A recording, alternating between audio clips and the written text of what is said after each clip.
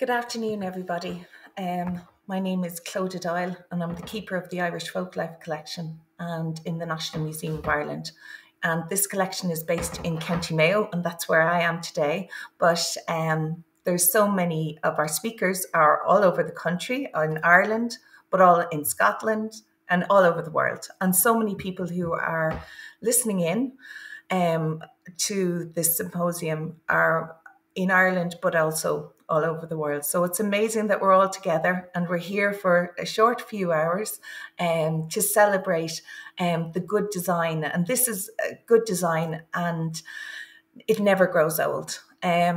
So this symposium comes about as a result of an exhibition we have in the National Museum of Ireland that was curated by Rosa Meehan.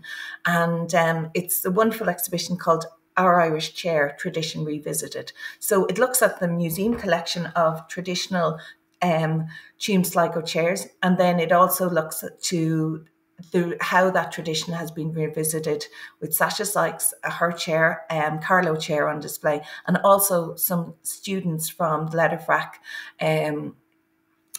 college, GMIT Letterfrack, and their ability to make wonderful chairs based and inspired by this design.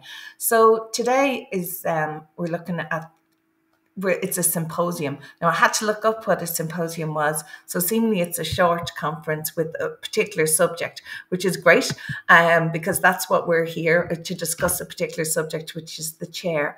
But there's a second meaning, and it's a drinking party of convivial discussion, especially held in ancient Greece after a banquet and notable as the title of a work by Plato. So I think we won't do the drinking party but we'll have the convivial discussion at the end on the drinking party anytime after 4:45. But yeah, so I work with the Irish Folklife Collection, and it's a wonderful collection. And I always think that the objects that we have in our collection, they are very much, they're craft-made objects a lot of the time, and yet they survive for generations because the craft is inherited. But all the objects, be it the blacksmith or the carpenter's objects, they're always quite similar all over the country. And they're also similar. There's cross-cultural similarities in North America and in Europe, because whatever you need, the object is designed for a particular need. And if it's for food or shelter or sleeping, it's often pretty similar, and good design doesn't really change. And we find that a lot of our objects would have survived for many generations because they did exactly what you needed them to do, and they were also very, very much associated with sustainability. They were made with locally made materials. They're made with objects that the objects that were made were what you used. So whether you're using whether you have a cradle made out of wicker or a cradle made out of wood or a cradle made out of straw, it's pretty much the same size. And it's just the objects, no matter what material, they're generally quite similar, and they don't change because they function so well. So that's certainly, and the other amazing thing I think is that there's no networking and nothing's done from a drawing board. You know, nobody's sitting down and writing down and following patterns. The craft is inherent, and it's and it comes with the craftsperson. And you know, there's no networking of blacksmiths kind of getting together every year, and or craft people or carpenters. They just know, they live in their community. They know what the community wants, and they know their audience, they know their market, and they know what's needed. And so I just thought that it's a wonderful collection of objects in the Irish Folklife Collection, because it's the lives of the ordinary folk through the objects, and ordinary people always needed a seat. And now, you know, I'm going to introduce you to our speakers today. I'm just going to bring it up. So because sadly Rosa Meehan, our curator of the exhibition, can't make it, we have a wonderful introductory video that Rosa had done as part of this exhibition.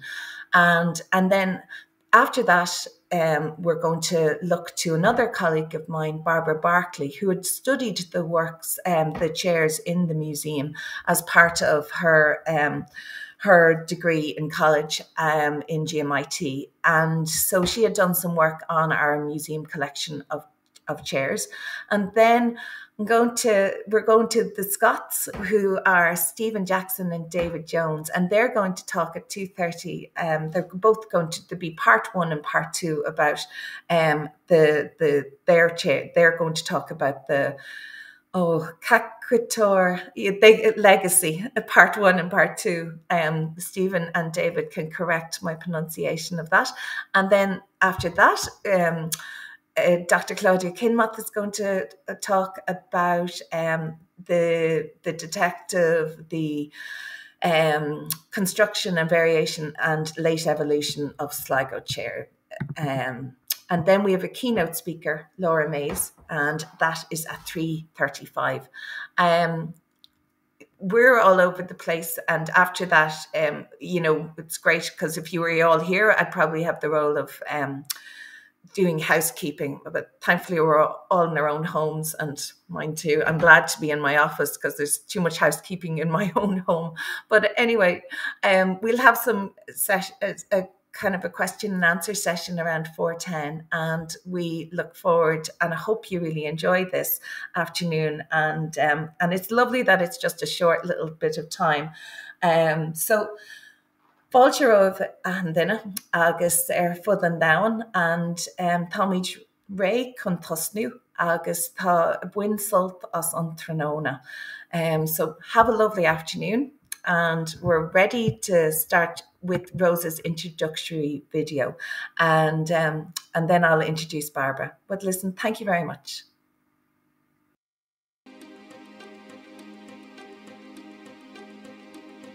Welcome to the National Museum of Ireland Country Life. My name is Rosa Meehan. I'm one of the curators here. In this video we're going to look at the Irish Folklife collection. We'll take a look at the furniture collection with a particular focus on chairs. We'll think about the craftsmanship, the styles, the design, the making.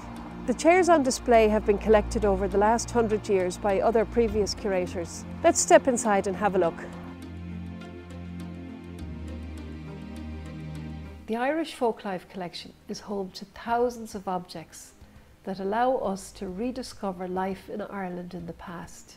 Throughout this gallery, you will find objects that tell us about traditional life in Ireland, with the focus on 1850 to 1950. The items of furniture like chairs, tables and settlebeds were not found in every house. Some houses had very little furniture at all, while others had a large range of furniture, including large pieces like presses or dressers. These functional domestic pieces are sometimes called vernacular furniture. Others may call them traditional furniture. But whatever the name, they were usually made in the local area where they were used.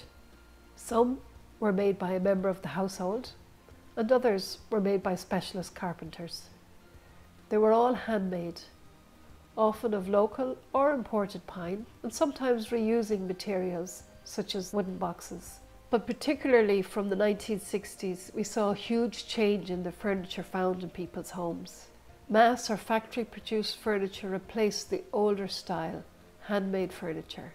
In many homes, furniture of formica or chipboard replaced solid wood pieces, and handcraft furniture became the reserve of the more well-to-do or wealthy. Chairs found in traditional Irish homes were not only made of wood, they were also made of materials such as sugan, which can be described as rope made from twisted or plaited straw. For example, the straw chair suits the shape of the sitter, giving ample support, but it is not very long lasting as it can attract pests and is also more easily worn. It was also a fire hazard when you consider how important the hearth was in the traditional Irish home, where chairs would be drawn up beside the hearth. Here you will see two identical armchairs from the Tuam area in County Galway.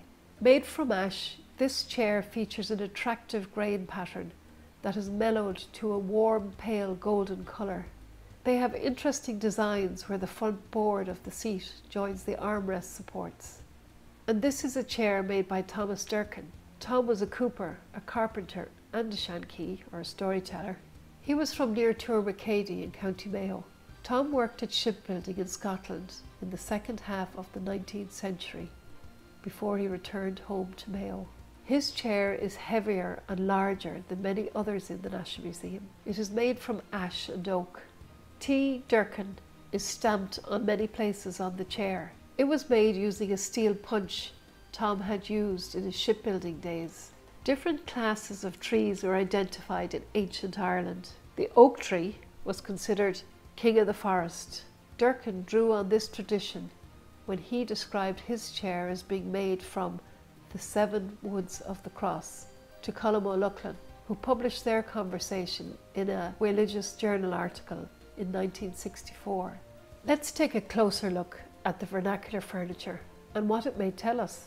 So who would have typically constructed the chairs within these past communities? It would have been a skilled carpenter that made this chair, and this chair came from Roman County Monaghan. This chair would have dated to the 1900s. Made from pine wood. The finish on it was maybe to make it look like a mahogany chair, a little bit more fancy maybe, but I quite like the design of the chair as well.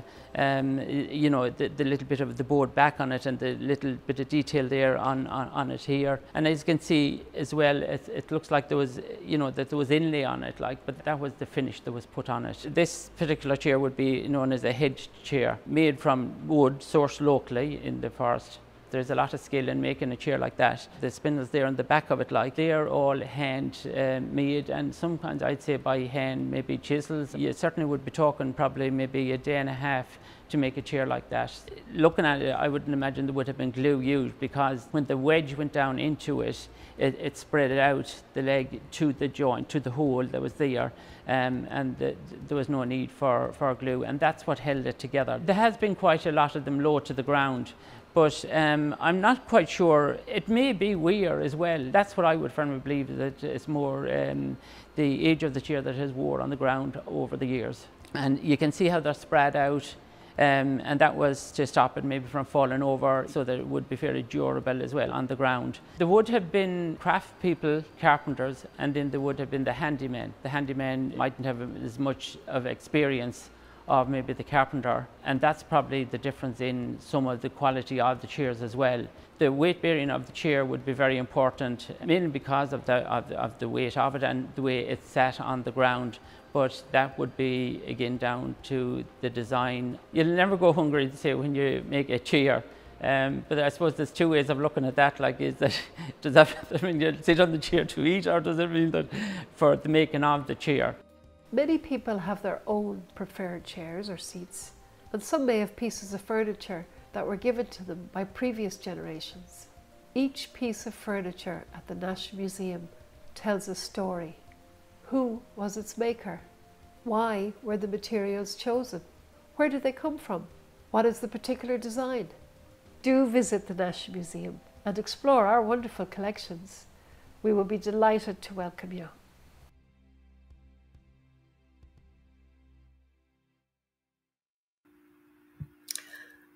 That was wonderful. We had Rosa virtually a video, because sadly Rosa couldn't make it. She's on leave at the minute.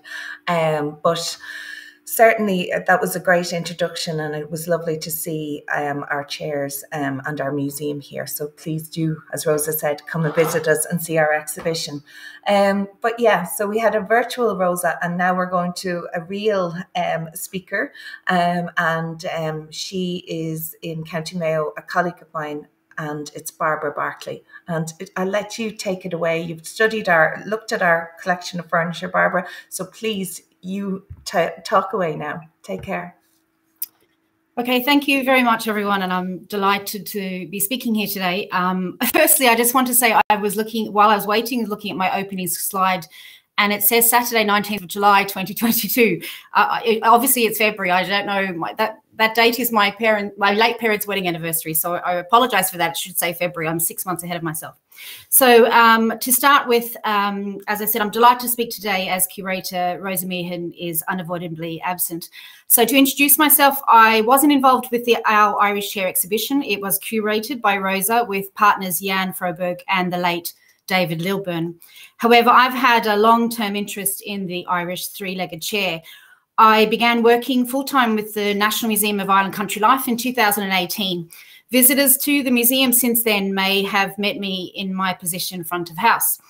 But my connection with the museum goes back 10 years to 2012, sorry, when I started volunteering for Rosa, working on the National Museum of Ireland's wooden furniture collection. So I had returned to third level education at GMIT Mayo campus in 2011, doing a BA in Heritage Studies. I started volunteering with Rosa during the first year of my degree, and I went on to choose the Sligo Tuam chair as the basis of one of my research modules. With the help of Curator Noel Campbell, the then documentation manager, I searched the National Museum's database to see how many of these chairs were in the museum collection. This wasn't straightforward, as many times from the 30s, 40s and 50s, they were just listed as kitchen chairs. I then experienced what I call the nerdy behind the scenes thrill of searching the museum's storage for each of the chairs, photographing them in situ, and also finding out as much as I could about the history of each chair acquired by the museum. Some of the chairs have information such as this gorgeous index card on the screen right now with detailed sketches of the chair and its joints. I submitted my research paper in 2013, but continued my interest and involvement with the Tuam chair, including in 2016 giving talks on the chair and tours of the museum storage to school students from Presentation School from Tuam in County Galway. I did think the tours went well until I looked at a photograph and there's a girl yawning there in the background. But anyway, my passion for the chair, some people would call it an obsession, continues till this day, but more about that later. So I've mapped the places where we have either documentary or physical evidence, the old Irish three-legged chair. The 19th century evidence is marked in the green dots and is all documentary evidence. The oldest documentary evidence is from 1832 in Drumcliff in County Sligo, which is probably why the chair is also known as the Sligo chair, as well as the Tuam chair. The chairs in the museum collection date from the 20th century, and the majority are from Tuam in County Galway, so we can officially refer to them as Tuam chairs. The museum's most recent acquisition was two chairs from County Antrim. However, I'll explain later why I think these also originated from Tuam. The National Museum of Ireland started collecting examples of the three chairs in 1931. Rosa Meehan discussed Tom Durkin's chair in the introductory video. He was born about 1840 in Tulmacady in County Mayo. And as Rosa mentioned, Tom Durkin owned a steel punch that he had used in the shipyards of Scotland to sign his work. And though he could not read or write, which was not uncommon in this era, he boasted that he could write his name with one blow of the hammer. The mark T. Durkin is still visible in 5 places on his chair today, and hopefully you can see that in my slide there. Tom Durkin died in 1920. His son, Patrick Durkin, followed in his father's footsteps and also became a carpenter in Tulmacady. Thomas Hughes was from Clonkeely in Tuam in County Galway. So production of the old Irish chair continued in Tuam in County Galway into the 20th century, and chairs from this region are well represented in the museum's collections. So we have 2 examples in the museum collection from Thomas Hughes. You can see here on the left, the one without arms, and in the photograph behind it, these are obviously taken in the exhibition, you can see the armed version in the background and it also shown on the right-hand side of the slide. Hughes chairs had originally been acquired by the local folklife collector in Tuam, Dr. Thomas Costello. He donated them to the museum in 1931 and then in 1943. And as I mentioned, these examples show the variations with and without armrests. Thomas Hughes was born in 1878 and was a 3rd-generation carpenter. His grandfather, Michael Hughes, was born in about 1800, and his father, John Hughes, was born in about 1840. Thomas's brother, Michael Hughes, was also a carpenter. In the 1911 census, shown here from the National Archives website, Thomas and his father, John Hughes, recorded their professions as master carpenters. In the 1950s, the museum acquired 3 Tuam chairs through the Irish Folklore Commission. 2 of the chairs were new when acquired in 1953. They have armrests and are identical. I know it's a very busy slide, but these 2 chairs are the ones on the left-hand side of the screen with the arms, taken from all different angles. It's actually just do want to see it from all the different angles. It's regrettable that the makers of these two chairs, ones with the arms, are not known, as their structure reflects the three-legged armchairs being made in Tuam from the 1960s till today. And this is particularly marked in the way that the arm of the chair goes down into the leg. So that's shown down on the far left-hand corner of the screen. The third acquisition from the Irish Folklore Commission was acquired in 1956 and is in the top right of the screen, and it doesn't have arms. This three-legged armchair in the NMI collection doesn't have a provenance. However, in a 1989 article in the Regional Furniture Journal, Bernard D. Cotton, who was co-founder of the UK Regional Furniture Society and the author of the English Regional Chair, dated it to about 1820. If this is correct, then it is most definitely the oldest chair in the museum's collection. Interestingly, it has remnants of red lead paint, and I've tried to highlight that in the middle photograph. So LOD was a man who was the original owner of Corb Crafts in Tuam, County Galway, and he can be credited with intelligence in making what he called the old Irish chair in the 1960s. The Our Irish Chair exhibition at the museum features a 1979 documentary from the RTE archives of an interview with LOD. LOD's philosophy of furniture is that it is a form of art, which in turn is a reflection of the character of people and their environment.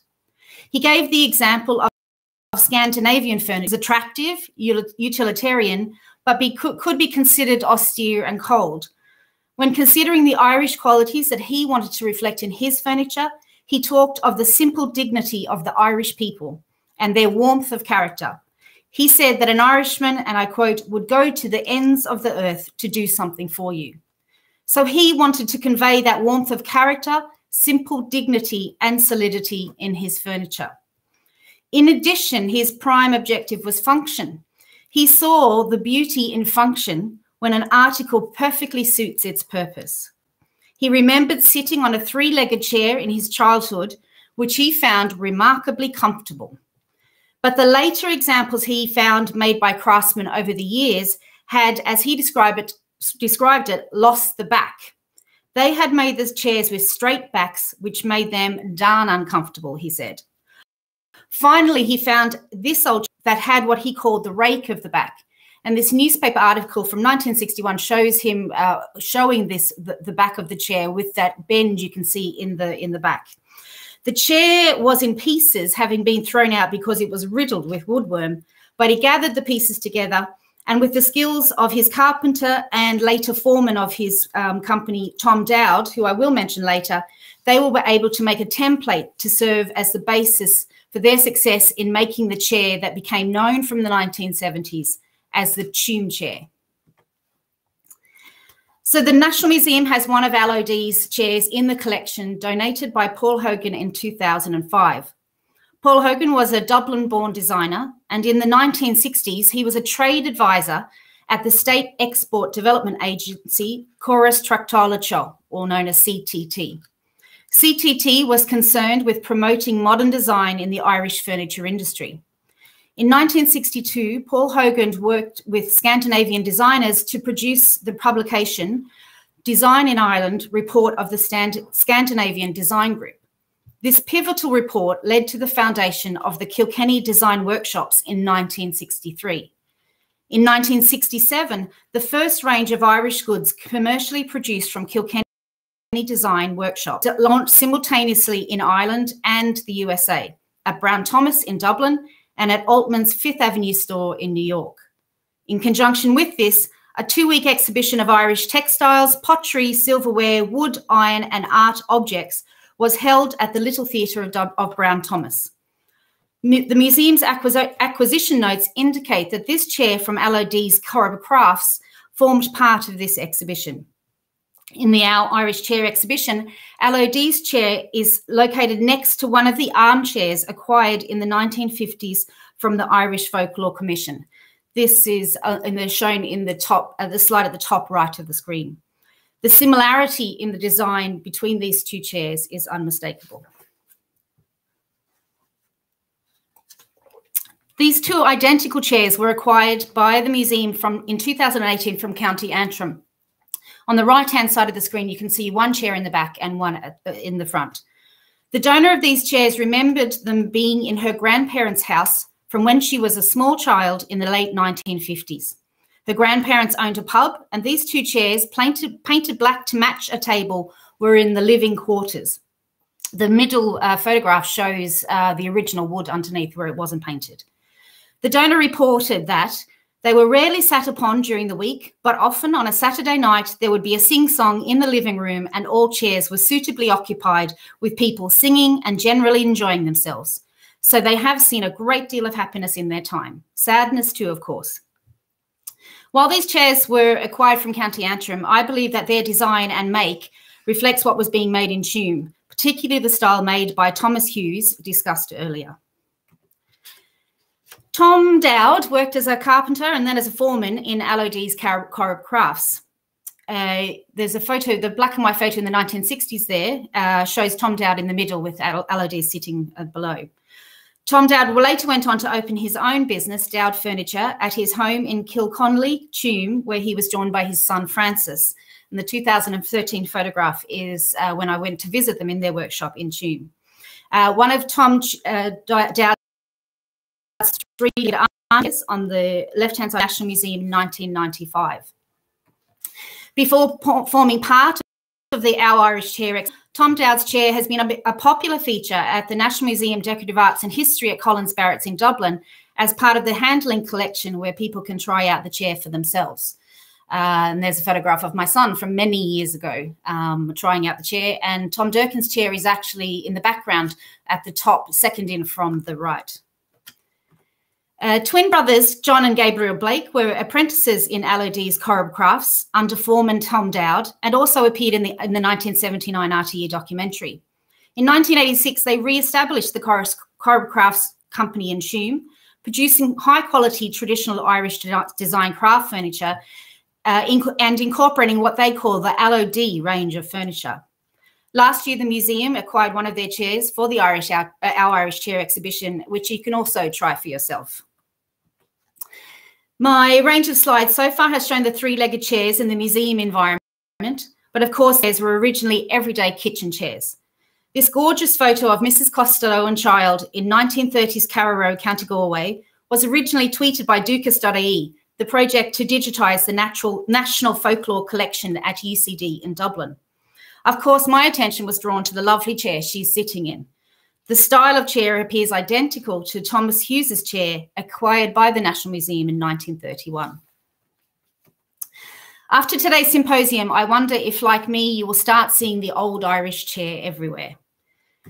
This first photograph shows the on-site sculpture in Park. Artist Niamh McCann incorporated the Tuam chair in her sculpture for On-Site 2019. On-Site is an annual art installation on the grounds of the National Museum of Ireland in Turlough Park.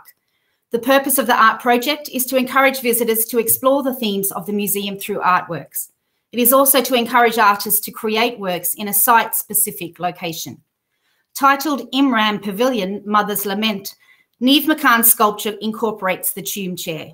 At the launch of the sculpture, Niamh McCann referred to the past and how knowledge contained within all were passed on from mother and father to son and daughter, from neighbour to neighbour, and in this way down through generations. You looked at the chairs or spent time with the boatmaker, listened to the songs, and thus learn how to do and adapt for oneself. This is really the story of how things are kept alive and adapted for future use. And that really reflects what Claudia had said at the introduction to today's symposium. Allod's Corrib Crafts supplied many churches and pubs with furniture, including the three-legged chair. The first time I saw the Tuam chair outside of the museum setting was in the ladies' toilet at Keen's Pub in Marm Bridge in Connemara, County Galway. The owner told me that that was the last one they had. The others they owned had all been stolen. This photo shows two of Allod's chairs on the altar of St Mary's Church in Westport in County Mayo. So next time you're in an Irish Catholic church, have a look around and see if you can spot one. Keeping on the religious theme, in 2018, Irish Furniture, a church furnishing company based in County Leitrim, were tasked with making a chair for the visit of Pope Francis to Ireland for the World Meeting of Families event at Knock Shrine in County Mayo. Managing Director for ICS Furniture, Gavin Dignan, commented, "The brief for the chair was to create an understated, modest kitchen family kitchen chair.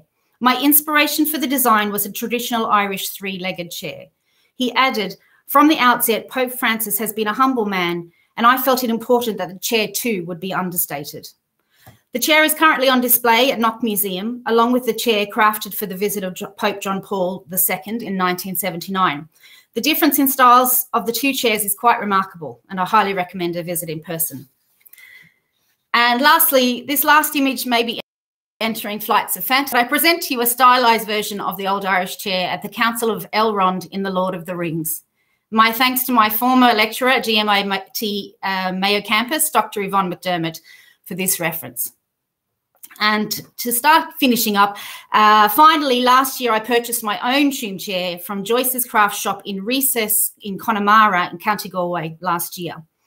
Mark Joyce, the owner of Joyce's Craft Shop, had come across a Corb Crafts chair from about the 1970s. He commissioned Francis Dowd, the son of Tom Dowd, who you saw in the photograph earlier, to make a version of the chair for their shop. Corb Crafts chair, and the Joyce's Crafts chair is still there if you want it. My daughter was with me when I bought the chair, and you can see the text she sent to her siblings in the third image there. So to finish off now, the our Irish Chair exhibition will be on display at the National Museum of Ireland Country Life until March 2023. Rosa Meehan has curated a beautiful exhibition with much more, of course, than I have been able to talk about today. I do hope you can come and see it. If not, there is an online exhibition on the museum website, museum.ie. However, if you do make it to County Mayo to see the exhibition in person, please make sure you do come up to me and say hello. Thanks very much. Barbara, thank you so much. That was wonderful, and so many people will be looking now at the Lord of the Rings, but Tolkien had spent some time in the west of Ireland, so maybe he did spot that. Maybe he already thought of that. But yeah, thank you so much, Barbara, for stepping in at such short notice and doing such a wonderful talk. So now, our two Scotsmen, thanks. You're going to talk to us about the Caquetoire legacy, Stephen Jackson and David Jones. So please go ahead, because I'm sure I'm not saying it right, and we want to listen to ye. Thank you. Thank you so much. Well, yes, I'm Stephen Jackson, and I'm a Senior Curator of Furniture at the National Museum. I'm going to be joined by David Jones, formerly of the University of St Andrews. And we're going to be talking about the Caquetoire chair, a French word, a French chair that came to Scotland, and then had an incredibly long, persistent, traditional influence in Scottish furniture making. So we're going to be giving two halves of this talk, and one will I will look at the arrival of the chair in Scotland up until around 1700, and David will take the story from around 1700 onwards. I'm not going to offer any much in the way of structural analysis of the physicality of it. I'm hoping some of that will come out with the slides. But I think it will bring around the ideas of how traditions evolve and ideas about national and regional identity that go along with that. So then, here we have three Caquetoire chairs, tall, narrow, with flared seats and clasping arms. Or rather, not, since in the 16th century France, the word Caquetoire, which derives from the noise that hens make, as to say clucking. This word referred to small, upholstered chairs of a sort used by wealthy Parisian gentlewomen. It was only in the 19th century, when early French furniture scholars were trying to match antique things with the words they found in old documents, particularly house inventories, that the chairs here were given that name. Another misnomer, caqueteuse, which in 16th century France meant a gossip, a woman gossips, rather than a chair for gossiping in, was also affixed to the chairs that we're looking at now, by mid-19th century collectors and dealers. Now, this confusion about the word and the thing was beginning to be cleared up by the 1880s, but it's the association of the word Caquetoire with this type of chair stuck, and it's now inevitable that we use that word. Ironically, we really do not know of any special word contemporary in the 16th century that describes the chairs you're looking at now. Who are these chairs for? They were probably normally intended for the use of noblemen during the reception of guests or for use in their closets and studies. In France, in 1560, this was not a traditional chair. It was a fashionable innovation. This is design led by eyes adapting to Italian classicism, hands drawing on paper, as well as turning and carving in walnut.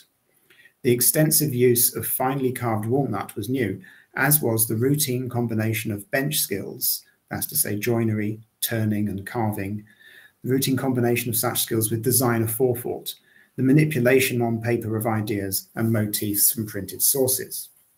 The example in the center is from the Musée des Arts Décoratifs in Paris, and the one on the right from the V&A in London, although both were originally in the same 19th century antiquarian collection. And then the one on the left is from the Rijksmuseum in Amsterdam and was made in oak somewhere in the Netherlands. And as will rapidly become apparent, on arrival in a different place, among different people, forms and fashioning take on new characteristics. Individuality is inevitable.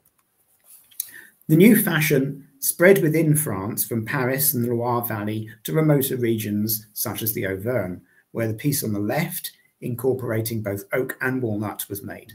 It even reached England, where in Salisbury, at the right, a tradition was established associated with two generations of the Beckham family, working from the 1580s into the 1650s. Salisbury chairs combined the French features of a trapezoidal seat and arms that are bent in the horizontal plane with more standard English ones. The backs are not particularly narrow, and the seat overlaps the rails in the manner you seldom see on French or indeed Scottish chairs. This one in the V&A's British galleries is made entirely of oak, though two others made by the Beckhams for the mayors of Salisbury in 1585 and 1622 were of imported walnut. Suffice to explain that Salisbury's merchants grew rich exporting woolen cloth to London and Antwerp and could easily have obtained imported walnut and isolated examples of French walnut furniture. But what of Scotland? Perhaps the earliest appearance of Caquetoire elements in Scotland is here on the left, a chair made for the Countess of Mar in around 1570. AM is Annabella Murray, who had married the Earl of Mar. She was the wife of the Earl of Mar, the regent, who had managerial responsibility for the physical welfare of the infant King James VI. So this is the court style in full flourish, albeit in oak. It's been cut down at the feet. On the right, dated 1588, this chair was made for the Earl of Gowrie, again, pretty well in the highest noble circles. Now, the fret-cut seat rails are a common Scottish feature, not something you would see on a French chair. So already this design has been taken from the French walnut examples with their generally thin, and it's getting that slightly bit heavier using oak. It's diverging already, but becomes its own very well established style in Scotland. Well, I myself have examined over 100 of these chairs. Many bear dates and heraldry, from the younger brother of the Earl of Linlithgow in 1606, that's the one directly to the right of the map, to, say, a wealthy merchant like David Wade of Anstruther on the coast of Fife, 1628, which is the larger one on the left. Many of these chairs incorporate classical motifs of the sort that would be found in pattern books or engraved metalwork, bookbinding, all the fashionable possessions of the elite. But they only come from within a certain geographical area, the highlit pink blob there. That's to say, along and inland of the eastern seaboard. Without entering into the detail of this, chairs from a central west of Scotland provenance up now say Glasgow or Ayrshire, are of an entirely different form during this period. Now, one hotbed of the Caquetoire tradition was the thriving mercantile city of Aberdeen, with its direct connections to the continent. This pair of chairs were made in around 1597 for Alexander Burnet and Catherine Gordon of Crathis Castle, 15 miles inland of Aberdeen. You'll note that Catherine's heraldry and family name are independently marked on her chair. This signifies the importance of kinship in Scottish society, however, rather than some absence of patriarchy during the period. The Aberdeen civic tradition is famously evidenced by no less than 15 examples at Trinity Hall, the home of Aberdeen's incorporated trades or craft guilds. The one on the left was made in 1627 for the merchant Alexander Farquhar, and the one on the right in 1661 for the incorporation of fleshers at the expense of their deacon, Andrew Watson. The very latest Aberdeen example I've seen is dated 1696. The flesher's chair, fascinatingly, is made from mahogany or another red-coloured tropical hardwood. And this is testimony to Aberdeen's established position within the European Atlantic economy, and indeed the emerging transatlantic British Empire. I should hasten to add that the French Caquetoire chair had more or less died out by about 1600. So a very relatively very short-lived tradition in France, but once established in Scotland, these chairs are being made for 130, 140 year period. By the mid-17th century, the Caquetoire was being copied by the joiners of rural Aberdeenshire, usually in native pine wood. The chair on the right is dated 1684, and alongside the 4 large thistles are smaller representations of wheat sheaves, a sack and a hammer, which I suspect are the preferred emblems of a patriotic miller, expressing agricultural prosperity in place of martial inheritance or mercantile wealth. The Scottish Caquetoire came in regionally distinct variations. Several chairs from Kincardineshire have consistently narrow backs and these sort of Mickey Mouse ears, while chairs from Fife are much more compact and repeat a distinctive set of carved details. Gaelic-speaking Perthshire had its own rough and ready tradition on the right-hand side there, left-hand side. Now, finally, I want to return to the west of Scotland and Ulster. The chair on the left, dated 1671, resembles a country-made chair from Aberdeenshire, but it was acquired by the Ulster Folk Museum as part of a collection formed by a donor in Newtownards. It came without any provenance, so we can't know for how long it had been in County Down. The arms that scroll in a vertical plane and run down vertically from the stiles to the front posts in the standard English manner here feel like replacements. They don't sit terribly happily on the front posts. However, chairs from Ulster that have strong cultural connections to Scotland tend to exhibit not only this sort of arm, but other features belonging to an entirely different 17th and early 18th century tradition. These chairs have twin vertical back panels and a conventional square frame construction. As an example, in the middle at the top, now also in the collection of the Ulster Folk Museum, this was owned by a family of Scottish settlers in Ballymoney, County Antrim. Twin panel backs are unusual in England, but are not uncommon on chairs from Scotland, including many from the southwest, such as the one on the lower right at the museum in Dumfries. They're also found on the Isle of Man, as in the black and white photo at the bottom in the centre. And finally, they are even found in chairs that might otherwise have been classed as late vernacular expressions of the Caquetoire style at the top right from the NMS collection, dated 1671, and probably from Aberdeenshire. So there we have the horizontally curving arms on a double twin panel back. So in conclusion, this particular aspect of how features of different traditions can migrate is, I have to say, fairly unclear at the present time. But David is now going to take the story on through the 18th and 19th centuries into the 20th century. Lovely, thanks, Stephen. I'm David Jones, and I'm a furniture historian in Fife.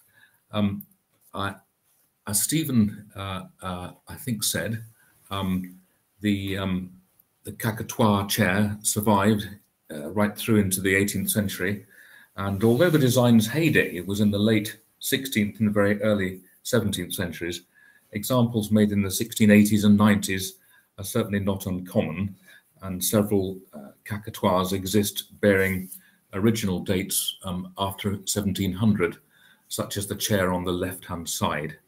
Plain panel chairs of the Caquetoire shape are fairly common in northeast Scotland, Aberdeenshire in particular. But the most enduring element of the Caquetoire chair seems to have been its exaggerated serpentine arm, which lingered as a feature of chairs from the eastern seaboard throughout the 18th and the 19th centuries. And this early to mid-19th century chair on the right-hand side from Fife displays influence, interestingly, from both the Caquetoire tradition and Hepplewhite's guide of 1788 in its multiple banistered back and a curved cresting rail. So it's a peculiar hybrid of the atavistic 17th century, 16th century, 17th century Caquetoire style and a later 18th century pattern book. But the distinctive and enduring feature are the flat arms with that rhythmic curve supported on baluster turn posts terminating in circular hands, which we know from the earlier Caquetoire tradition. But awareness of the significance of the Caquetoire tradition as an historic or even as a peculiarly Scottish type didn't surface really again until the early 18th and early 19th century. Connection with royalty was one of the main reasons for the survival of historic Scottish furniture, the physical survival of it. An association with Mary Queen of Scots was certainly the biggest draw. Much, of course, was fake and had no provenance, but a small group of items that had as good a claim as any to have any authentic link with Mary Queen of Scots was her nursing furniture, the nursing furniture used by her with her son James, later James VI of Scotland. And Stephen has mentioned that chair earlier on, and that was the Countess of Mar's nursing chair. It shows the chair in a front, side, and rear views as sketched here by a man called Walter Geekie, who was a profoundly deaf artist in early 19th century Edinburgh. And he did sketch several Caquetoire chairs, but this is his most clear rendition, I think, of a particular chair, the Countess of Mar's nursing chair, done about 1830. And in making what is quite clearly a record drawing, one that would have enabled a craftsman to reproduce the piece with reasonable accuracy, and even showing little details like the repairs that it had experienced. Geekie, perhaps inadvertently, had become, I think, the first Scottish furniture historian. He was certainly the earliest known artist to make a precise visual record of a Scottish Caquetoire chair. To future generations, the Countess of Mar's chair displayed all the distinctive attributes that we've come to associate with the Caquetoire: a narrow panelled back rising to an elaborate cresting, wide enclosing arms, and trapezoidal seat. And these are the features that made it seem in the early 19th century so strongly Scottish, stylistic elements that were to re-enter our decorative vocabulary in succeeding decades. By the time the 19th century furniture historian John Small, who was born in 1851, came to illustrate the Countess of Mar's nursing chair in the top left-hand illustration of his volume of lithographic depictions of Scottish furniture in 1883, He was apparently unaware of its 16th century pedigree or its royal significance. He described it simply as a Jacobean chair from Alloa, where the Earl of Mar lived. But he did show it alongside another Caquetoire, the large illustration on the right-hand side, the Flesher's chair from the Trinity Hall collection in Aberdeen. And although not referring to the type of chair by name, that is Caquetoire, he seemed to have the knowledge that these two chairs shared distinctive characteristics. And there's the Flesher's chair that Stephen talked about in mahogany or similar wood on the lower right, and the Earl of Mar's, the Countess of Mar's nursing chair on the upper right.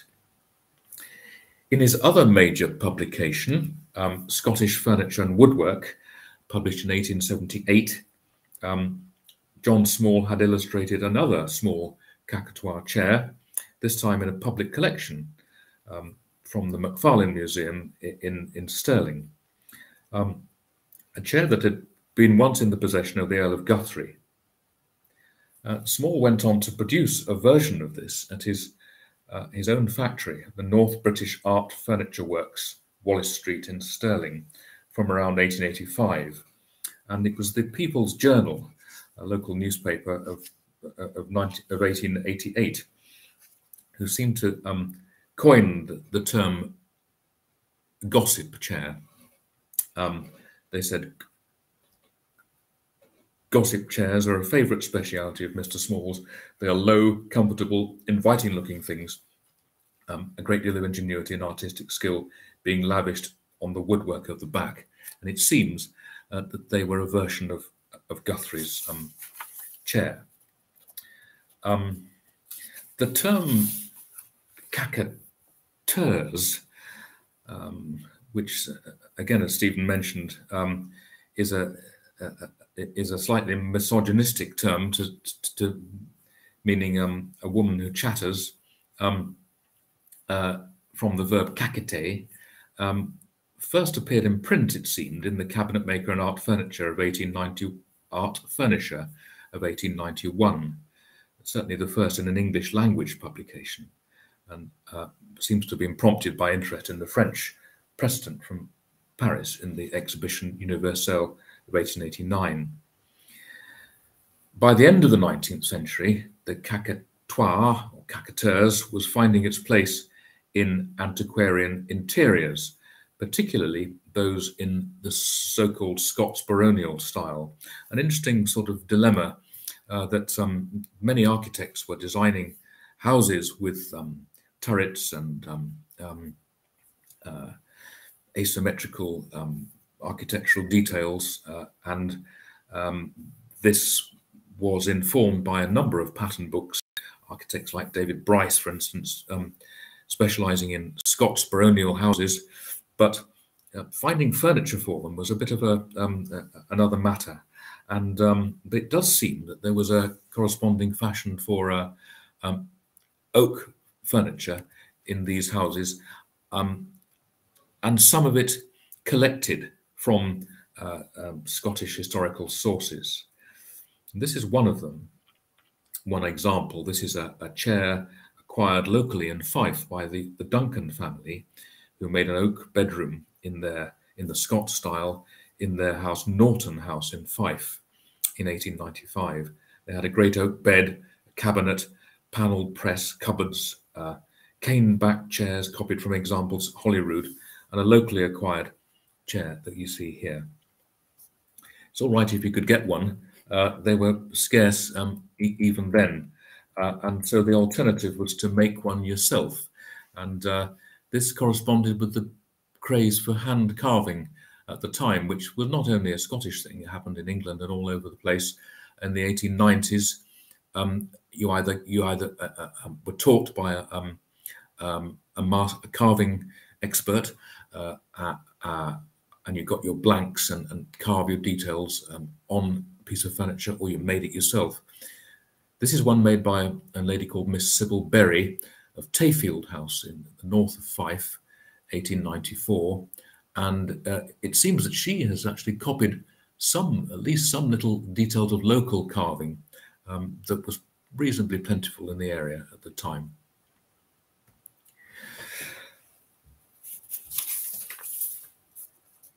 A reviewer of John Small's Scottish woodwork writing in a journal called The Architect and Contract Reporter in 1899 referred to the fact that to its value to that large body of natives, Scots natives scattered abroad, to whom he said the least thing that is Scottish appeals with irresistible force. And 200 copies of John Small's book was certainly sent to America, and where they seem to have had enjoyed a certain amount of circulation. And this is an interesting page from the design scrapbook of a firm called A.H. Davenport and Company of Brooklyn and New York, made between 1885 and 1900. And as you can see, there are what seem to be at least tracings from John Small's publications. At the top left, 3 Caquetoire chairs. The middle left, a very prominent depiction of the Flesher's chair that we've seen already 2 or 3 times from Aberdeen. A.H. Davenport were a very influential company. They had branches in New York and Brooklyn, as I've just mentioned, and they worked with leading architects such as H.H. Richardson, McKim, Meehan, White, and Peabody and Stearns on the interior design of buildings. This company's scrapbook shown here was designed by their made by their in-house designer Francis Bacon. It's interesting that around just after this tear sheet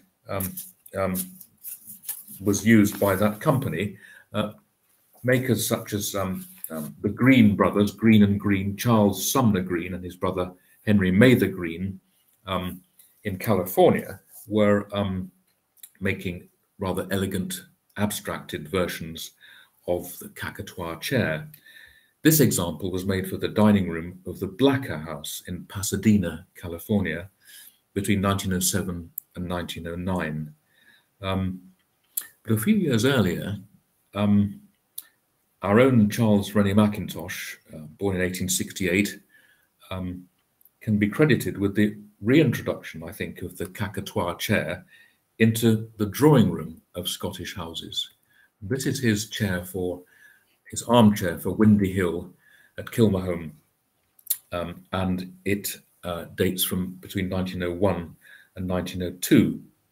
He made several versions of the Caquetoire chair at this time, including chairs for Mrs. Rowett at Kingsborough Gardens in Glasgow, and this one for William Davidson at Windy Hill, which house is still privately owned and has furniture to this specification in its interior. But I think by simplifying the design, at least by simplifying the design seen in pattern books such as John Small's and so on, and making the construction lighter, eliminating any carved detail, he made the chairs suitable for a modern domestic and even possibly feminine room. But certain Caquetoire signature features, such as the trapezoidal seat and the broad flat arms, were firmly retained. And the Windy Hill chair that you see here received international exposure at exhibitions such as Moscow in 1903. And I'd like to think that this is a sort of example of Scottish mannerism, late 16th, early 17th century Scottish mannerism that Mackintosh took on. His contemporary, very slightly earlier contemporary, George Walton, also from Glasgow, born in 1867, made his own versions of the Caquetoire, and like Charles Rennie Mackintosh, made strong play of the original defining features of the chair type. His Roundtree cafe chair, seen here, made for an English client for a cafe in Scarborough in Yorkshire, between 1895 and 1896 has more of the squat dimensions of a Fife Caquetoire than Mackintosh's tall-backed chairs, so perhaps no Aberdeen mannerism here, but both men, in a nod to the current English arts and crafts style, specified rush seats for their Caquetoires, not a Scottish feature, but a sort of hybrid idea. George Walton's Abbingwood chair, which was an evolution of the Rowntree Cafe chair, dating from 1898, received greater European exposure, being bought for a museum collection in Norway by the curators there, the very forward-looking curators, and then specified for the interiors of the new Kodak photographic shops in major European cities. And it's probably this exposure that made the distinctive form of the Scottish Caquetoire chair certainly visible to other designers, people like Richard Riemerschmidt, who produced this design in Germany in 1909. The shape of it is clearly allied to the Caquetoire shape, trapezoidal seat, enclosing arms. I think the back design probably owes more to sort of Alpine, Central European pierced designs, but anyway, an interesting hybrid that possibly owes a debt to Walton's own designs of the 1890s. But arguably the most scholarly and by association conservative of the early 20th century Scottish revivalists of the Caquetoire, I think, was the Fife designer Robert Lorimer, who was born in 1864. And this is his much more traditional Caquetoire design, made for the estate office of a Fife estate called Balcarres in 1904. A very informed facsimile of a chair dated 1618, originally made for one of the bailies or local councillors of the nearby royal borough of St Monans. It has characteristic East Nuke of Fife, that is northeast Fife, carving motifs, the angled palmettes in the cresting, the fleshy rosette in the centre, and the rather sort of confident acanthus flourishes of the upper cresting rail too, including these peculiar sheafs of corn motifs in the central panel, I think are characteristic of Fife. So a very firm Scots identity to this chair, perhaps unlike Walton, who didn't really promote the Scottish identity of the Caquetoire. It was simply to him modern design. And Lorimer even chose to make it out of Scots oak with a very distinctive grain. The later 20th century, I think, was a very lean period for the Caquetoire legacy. And although it did linger on, it lingered on very faintly. Few makers, after the Second World War, certainly, it seems, retained any detailed knowledge of the type, as Lorimer obviously had. And there was little demand for the form as domestic furniture. Only, I think, the woodcraft revival of the 1980s and 1990s, inspired by the work of the Japanese-American maker George Nakashima, and represented in a somewhat diluted manner in Scotland by Tim Stead and his followers, preserved a faint memory of the Caquetoire shape, deployed by those who wanted, consciously or not, to give their chairs a Celtic feeling. And this is something that we should perhaps talk about afterwards. You know, is the Caquetoire a Celtic thing at all, and what does that mean? Inevitably, in these woodcraft revival chairs, no reference was made to historical examples, nor to pattern book sources. I should show an example of a bad Caquetoire here, but I don't have one to show you. However, there was a quiet rediscovery of the Caquetoire or Caqueteur's chair by furniture historians in articles and exhibitions, and examples of such chairs as the Trinity Hall seats in Aberdeen became once again more widely known. A chair such as the new Caquetoire, made for a museum, Old Gala House in Gala Shields by Nigel Bridges in 2002 is an instance of this more informed resurgence in the 21st century. Happily, the 21st century has seen a renaissance for the Scottish Caquetoire, and contemporary makers are finding a renewed interest in its authentic form.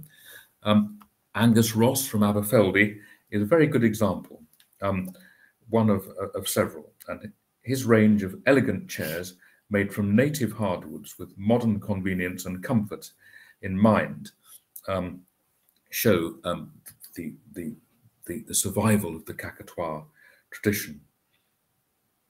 These uncompromisingly contemporary chairs exploit the Caquetoire's design qualities that were mentioned by Claudia and Rosa, and sculptural qualities too, whilst being fully informed of the type's historical legacy. Thanks very much, and I hope I haven't intruded too much into Claudia's time. Thanks so much, David, and thanks so much, Stephen. We've learned so much, and it's wonderful. Sorry, do not disturb, but it actually keeps on ringing, so sorry about that.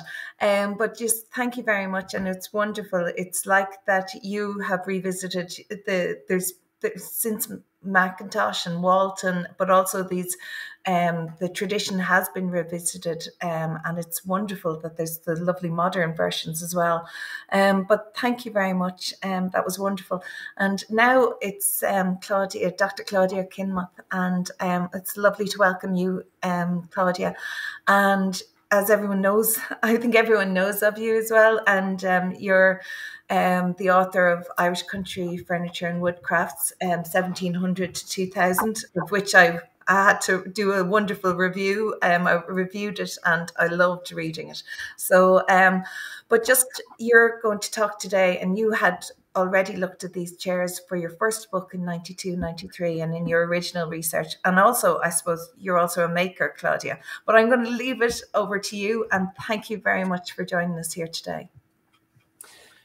I hope you can hear me. Thank you very much, Claudia, for that kind introduction, and for everybody behind the scenes for this organisation. And it's really fascinating to listen to Stephen Jackson and David Jones talking about the related chairs in Scotland and in France.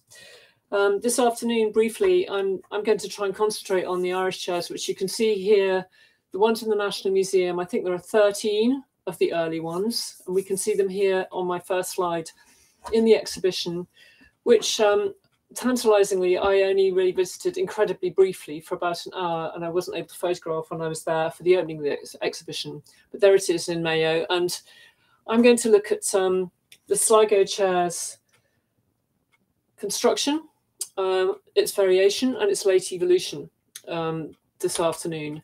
And just to remind people who aren't familiar with my work, I wrote a book in 1993, Irish Country Furniture 1700 to 1950.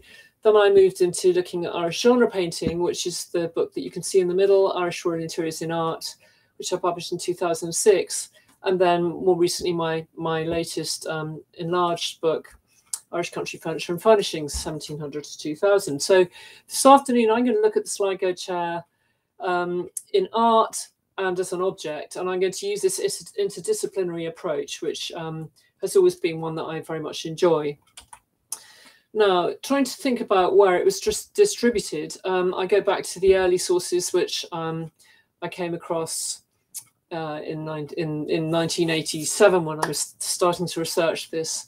So we have the Dublin Penny Journal on the top left of your screen, which shows a very curious drawing. I mean, it's really hard to figure out how accurate that drawing is, but it does look like it has a T-shaped seat and a single board back, and it's described by the journalist in 1832 as an ancient Irish chair, and it's three-legged, of course, which is how we come across it in Ireland. And then, of course, we've got another version on the top of the screen by Peter Parley, who's again from about that period, 1830. He's publishing a book, which I'm never quite sure actually if he's copying the Dublin Penny Journal or not, but he says he's come across this chair in Drumcliff, and you can just see my yellow arrow showing where these particular chairs are. And then the wonderful Mrs. Hall, he's written 3 heavy volumes all about the whole of Ireland from the 1840s, which most historians are very familiar with. And she doesn't often discuss furniture, but here she talks about this chair that she says is very commonly used throughout Connacht. And I'm just grabbing a copy of my book here to quote what she says. That it was in a 3-bay house with people in the cottage, as she calls it, consisting of a father, mother, grandmother, 7 children, a dog and a cat, and half a dozen laying hens. So it's a humble house. And she said this particular house contained indeed nearly every article of furniture in use in such dwellings of the humbler classes. Each of them we had often seen, but very seldom had been able to notice them all together. The first object that attracted our attention was a singularly primitive chair, very commonly used throughout Connacht. It's roughly made of elm, the pieces being nailed together, and that puzzles me that bit, as may be seen by the accompanying print. And she goes on to say there's evidence that this piece of furniture has undergone little change during the last 8 or 10 centuries.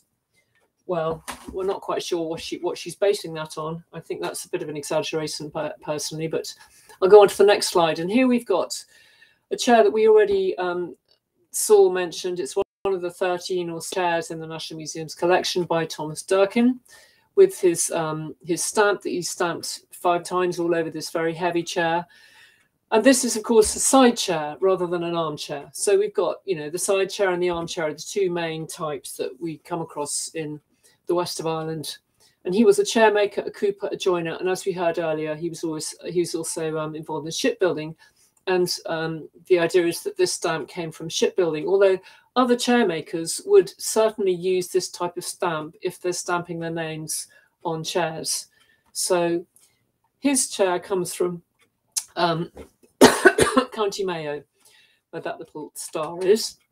And here I put it on the map, along with a couple more that turned up recently from Sligo, top right, a pair of them by the same maker, I suspect, which I haven't been able to examine because of the pandemic. And then we've got the 13 chairs represented by the Green Star in Tuam. 6 of the National Museum chairs are from Tuam, and the others really have no accession. So less than half of them are attributed to Tuam. So there we have a bit of distribution there. Now I'm going to talk briefly about construction because it's helpful to try and categorize them a bit. Based on only these 13 examples or so, frustratingly, unlike our Scottish furniture historians who've got, so many lovely examples to discuss, I've just got this small quorum of pre-1950 chairs.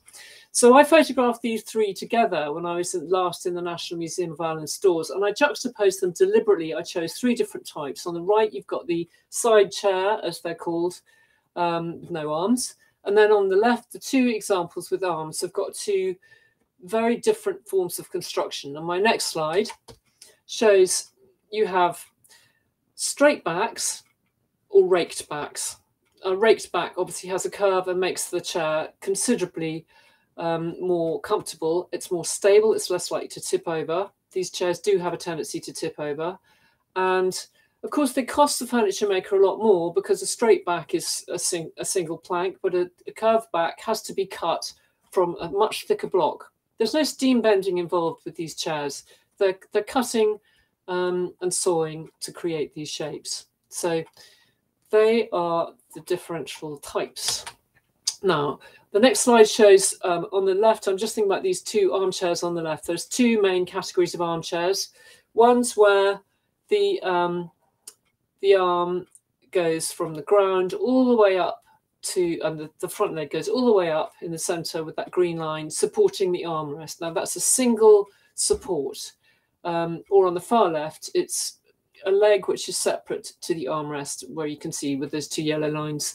Now I would suggest that all the other chairs that we've seen almost invariably in the last 2 talks have got that central form, which is one support that goes from the ground up to the arm on the whole, all the Scottish ones and most of the French ones. Now, the next slide shows the seats, which are characterized by a T-shape construction, very curious construction, really, quite unusual, luckily for us. And here I'm going to quote from Stephen Jackson's amazing article of nearly 100 pages on the Scottish Caquetoire chair. And he says, the Caquetoire chair with narrow back, trapezoidal seat and horizontal clasping arms is strongly associated with Scotland. Well, those three categories could easily apply to the Sligo chair as well. So the next slide shows this T-shaped stretcher underneath, which is again very much characteristic of the Irish Sligo chair. And I put circles around the revealed construction, which we'll see a little bit more of as well. You can only have this T-shaped stretcher underneath joining the legs if you have a single leg at the back. So you very rarely find it in the Scottish or French examples. So I did spot it. I did spot one or two early on in the earlier one we saw, but they're exceptional. Now we're looking at the seats again, and you can see something that characterises the Sligo chair is honest construction. And us furniture historians talk about revealed or honest construction as construction which isn't hidden, you can see it, but it's also very strong. So in these seats, all the Sligo chairs have got these through wedged tenons, which come right through. Wedges hold them in place. They're very robust, and they don't require any glue. And the next slide of seats shows you pegged tenons, which are another form of construction, which is revealed, strong. It's I've just put green lines to show you where the tenon is, and then these little pegs, which are actually square pegs pushed into round holes for strength. So that's nice to see that too, and the same down there. So this characterises all these chairs, and these forms of construction are actually common to medieval furniture too. Now, this isn't my photograph. I'm being upstaged by a dog, but it is a photograph from a private collection of a pair of chairs, probably made by the same maker from Sligo, from Loch Nassoul. And it's nice. I haven't taken these pictures, but I've been sent them, and it's very interesting to see the way the arms on the example on the right have a bit of a curve, not an awful lot of curve, because it's quite difficult to get a very big curve in one piece of wood and still have the strength. And you can see the weak point on the left. I'm pointing this out because you can actually see on the left-hand side where the back of the arms is breaking away and crumbling. Now, this is a common problem with these Sligo chairs. They really, this is their very weak point. I mean, there's a little handhold at the back you can see there, which if people are sensible enough, they're using that to pick the chair up and not the arms. You should really never pick up an armchair by its arms anyway, but this is definitely a weak point. They're put into little slots and they are pegged, but they're still weak.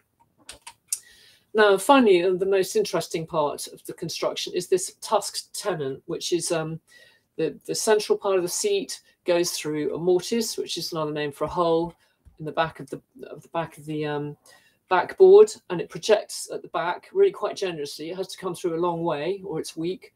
And then another mortise has been made to insert a tusk.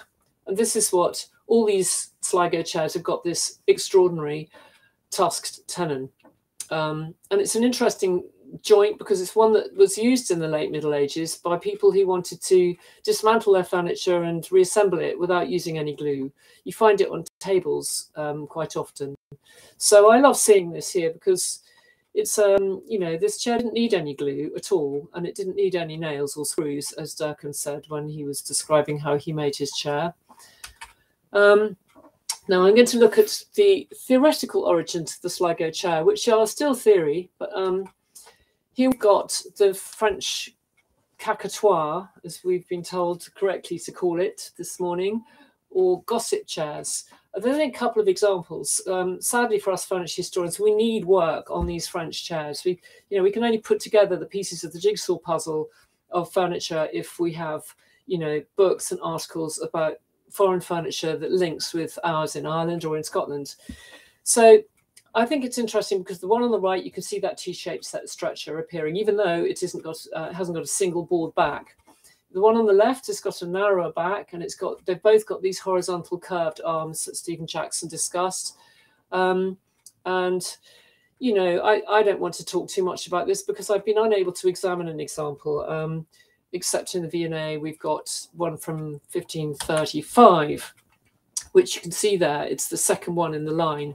I'm showing a sort of a chronology, if you like, because I do think the French Caquetoire, actually, rather than Caqueteurs on the far left, is strongly linked to the Sligo one. And then that one from England, 1535, from the Victoria and Albert Museum, is pretty similar as well. And then we've got one of the Scottish ones from Aberdeen that we heard about this morning. And then on the right, this one that we saw before from the National Museum. So, you know, this is where we think the Irish Sligo chair has evolved, is from these Scottish and French ones. And when I looked in the Irish Historic Town Atlas, published by the Royal Irish Academy, edited by Agrit Sims, I looked up Sligo and I thought to myself, you know, is Sligo really a place that's connected with anywhere else? And sure enough, in the 17th century and earlier, we have very strong connections with France. A lot of wine was imported into Sligo. Sligo was an important port. It was importing wine, and I would suggest if it was importing wine, it would have imported French culture. And it was also very well connected to Eastern Scotland. In fact, it's probably better connected to France and Scotland than it was perhaps to Dublin or to England at that time. So that was wonderful to read that and learn about that. And more work needs to be done on that too. When I looked up Tuam, there were tenuous connections, but Tuam was, it kept being damaged by all sorts of upheavals, and the connections are less strong in Tuam than they were in Sligo, as far as I could make out from this research. Now, going back to Dublin Penny Journal, we've got this curious picture that I showed you earlier on with this odd crest rail. And I wonder if there's something about these pierced crest rails that we've got in Scotland that is perhaps being sketched up here. And here's the one from the Ulster Folk Museum on the right that was mentioned. You know, there is a wide cresting rail there for sure. So that's a tenuous connection. And then, of course, you know, that's as far as I'm going to go with the possible origins. I mean, I do think the Sligo chair is one that has three legs. It sits very firmly on uneven ground, which is an important thing in the Irish farmhouse, that you don't have the chairs rocking about or breaking on rough ground or earthen floors or flagstone floors. So the three legs are perfectly suited to the Irish farmhouse. And that's maybe why you find it becomes fairly widespread, according to Mrs. Hall and other sources.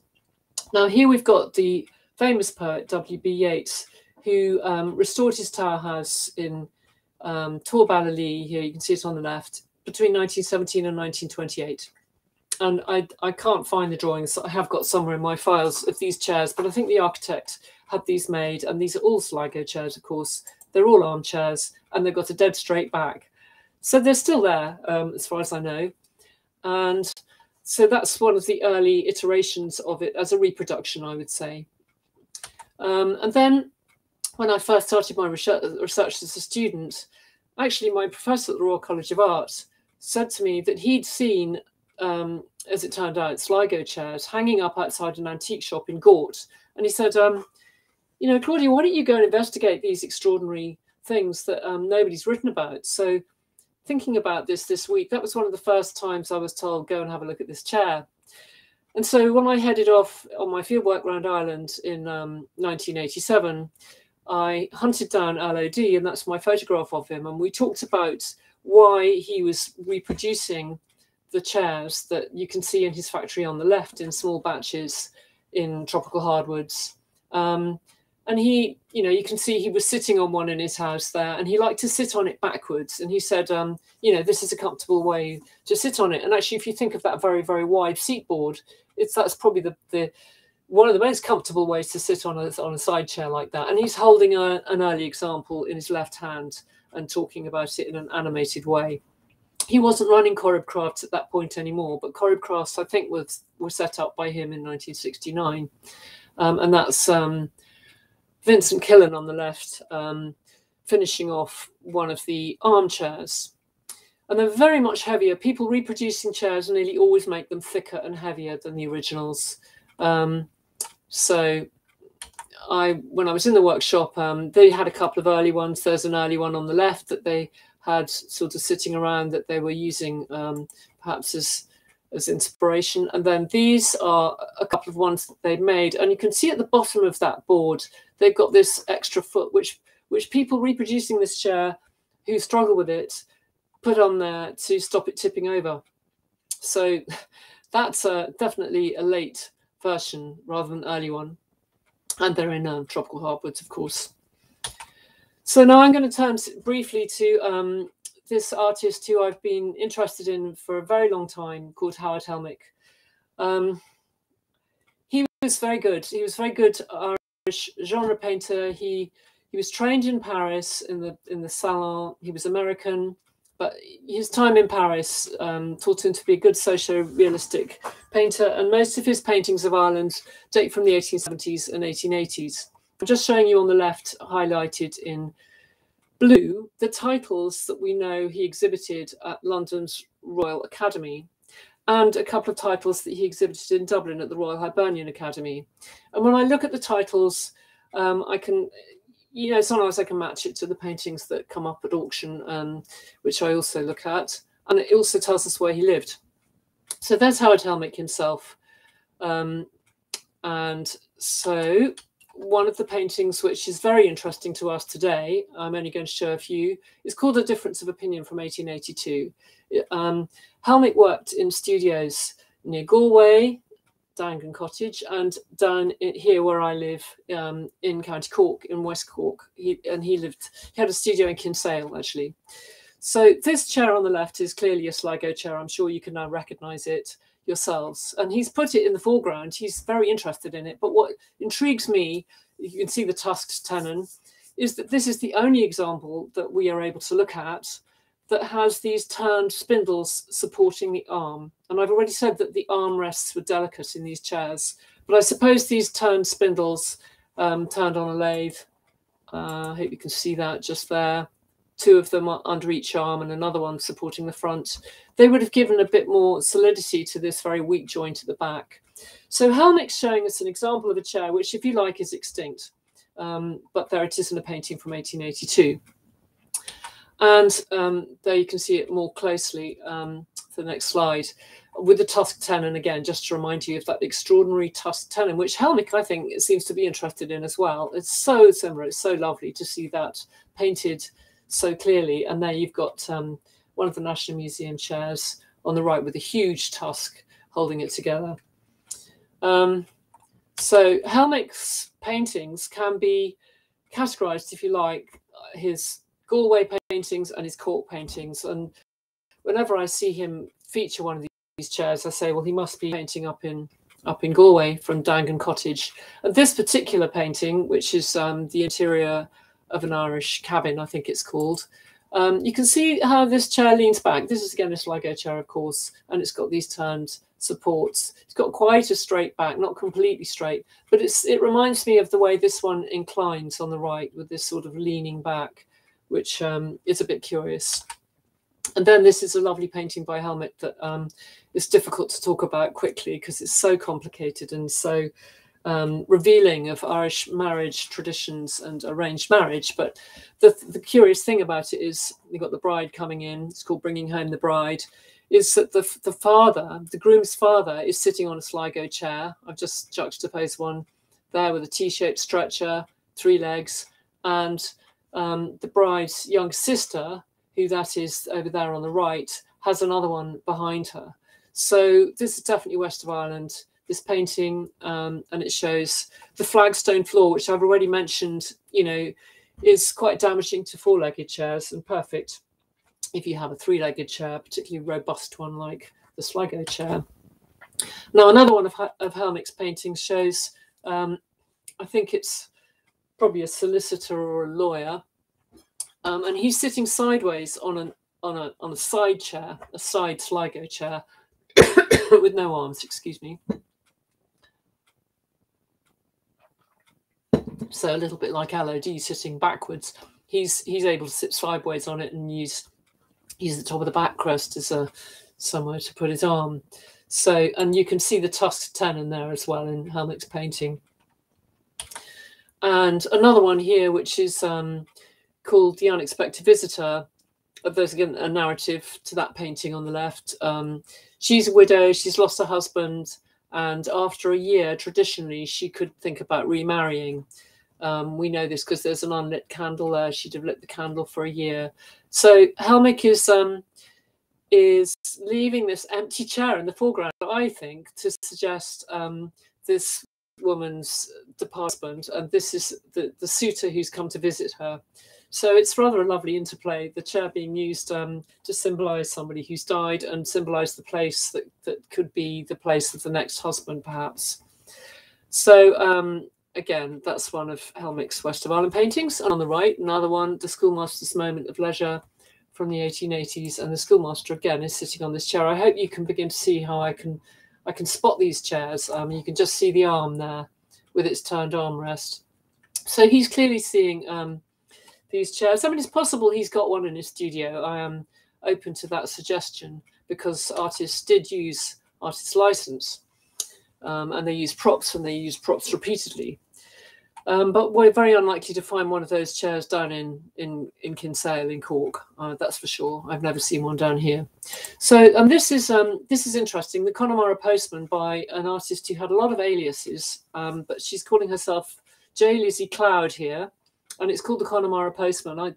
I really like this simple genre painting of the grandmother having the letter read out to her by the postman. But it's interesting, behind the little boy dressed as a girl is a side chair, a Sligo side chair. Now, the curious thing about this is that, going on to the next, that Lizzie Cloud was actually having a love affair with Howard Helmick, which I discovered after doing quite a lot of sleuthing and noticing they have the same address. So you can see on the left, Dankin Cottage, Galway, there in yellow, and there up at the top of Lizzie Cloud's exhibited titles, Dankin Cottage, Galway. So it was only when I spotted that they were exhibiting from the same address, I thought, gosh, this is a terribly interesting secret affair going on. But that's another story anyway. Finally, looking at an anonymous painting that turned up about 5 years ago and is now in the collection in America, Quinnipiac. This is an anonymous painting, and it's called the Connemara Spinner. And of course, you can see the spinner as she is sitting spinning flax at a treadle wheel. But it's quite a well-appointed cottage. I mean, a little bit like Hall's description. It's got everything you would expect, including this chair. And again, this painter is showing us the back of it. It's a very straight back. It's got the T-shaped stretcher. Getting a bit closer, you can see, I think the interesting thing about spinners is they need to move their arms around. So it's very handy for a spinner to have a narrow back chair. Spinners' chairs traditionally are narrowed at the back to allow this arm movement. So I think that's interesting there. That helps place that painting in the West of Ireland for sure. And there, I think the father, or the farmer, is probably also sitting on a version of a Sligo chair in the background. Now, finally, and I'm going to stop because I've run out of time. Very recently, during the pandemic, when I wasn't able to go out and knock on doors, somebody sent me this picture on the right from Galway. And the first thing that sprung to mind was, well, we've got the Sugon chair on the left. That's the traditional version of a Sugon chair, the orange one. But this is a very different one. And I just thought to myself, oh, Sligo chair, look at that. That's what maybe somebody has seen. They found one piece of wood to create this extraordinary back.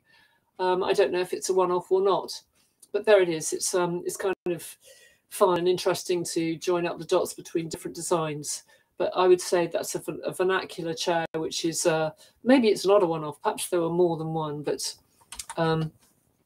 there it is. And of course, I've missed out a lot. There's lots of new iterations of these chairs, particularly by people like Sasha Sykes and Laura Mays, who were very fortunate to be able to include in today's event. And I'm really looking forward to seeing what she has to say. And various other people. I haven't really taken it up beyond about 1935 or 1950 in terms of recent chairs. So I'd also like to add that if anybody else has a Sligo chair who's listening to this talk, I'd be very interested to see it. I think there are many, many in private collections. I know that Muriel Gahan had two of them when I went to see her in the late 1980s, and I don't know what's happened to her chairs. I'd love to see them, but they were nice examples. Haven't got photographs of them, sadly. So I'd love it if anybody could contact me on my website, which you've got down there, bottom left in blue, or via my Twitter account. Any other Sligo chairs, which I think are extraordinarily rare and need to be preserved, and are of great interest. And thank you very much. I'll stop now.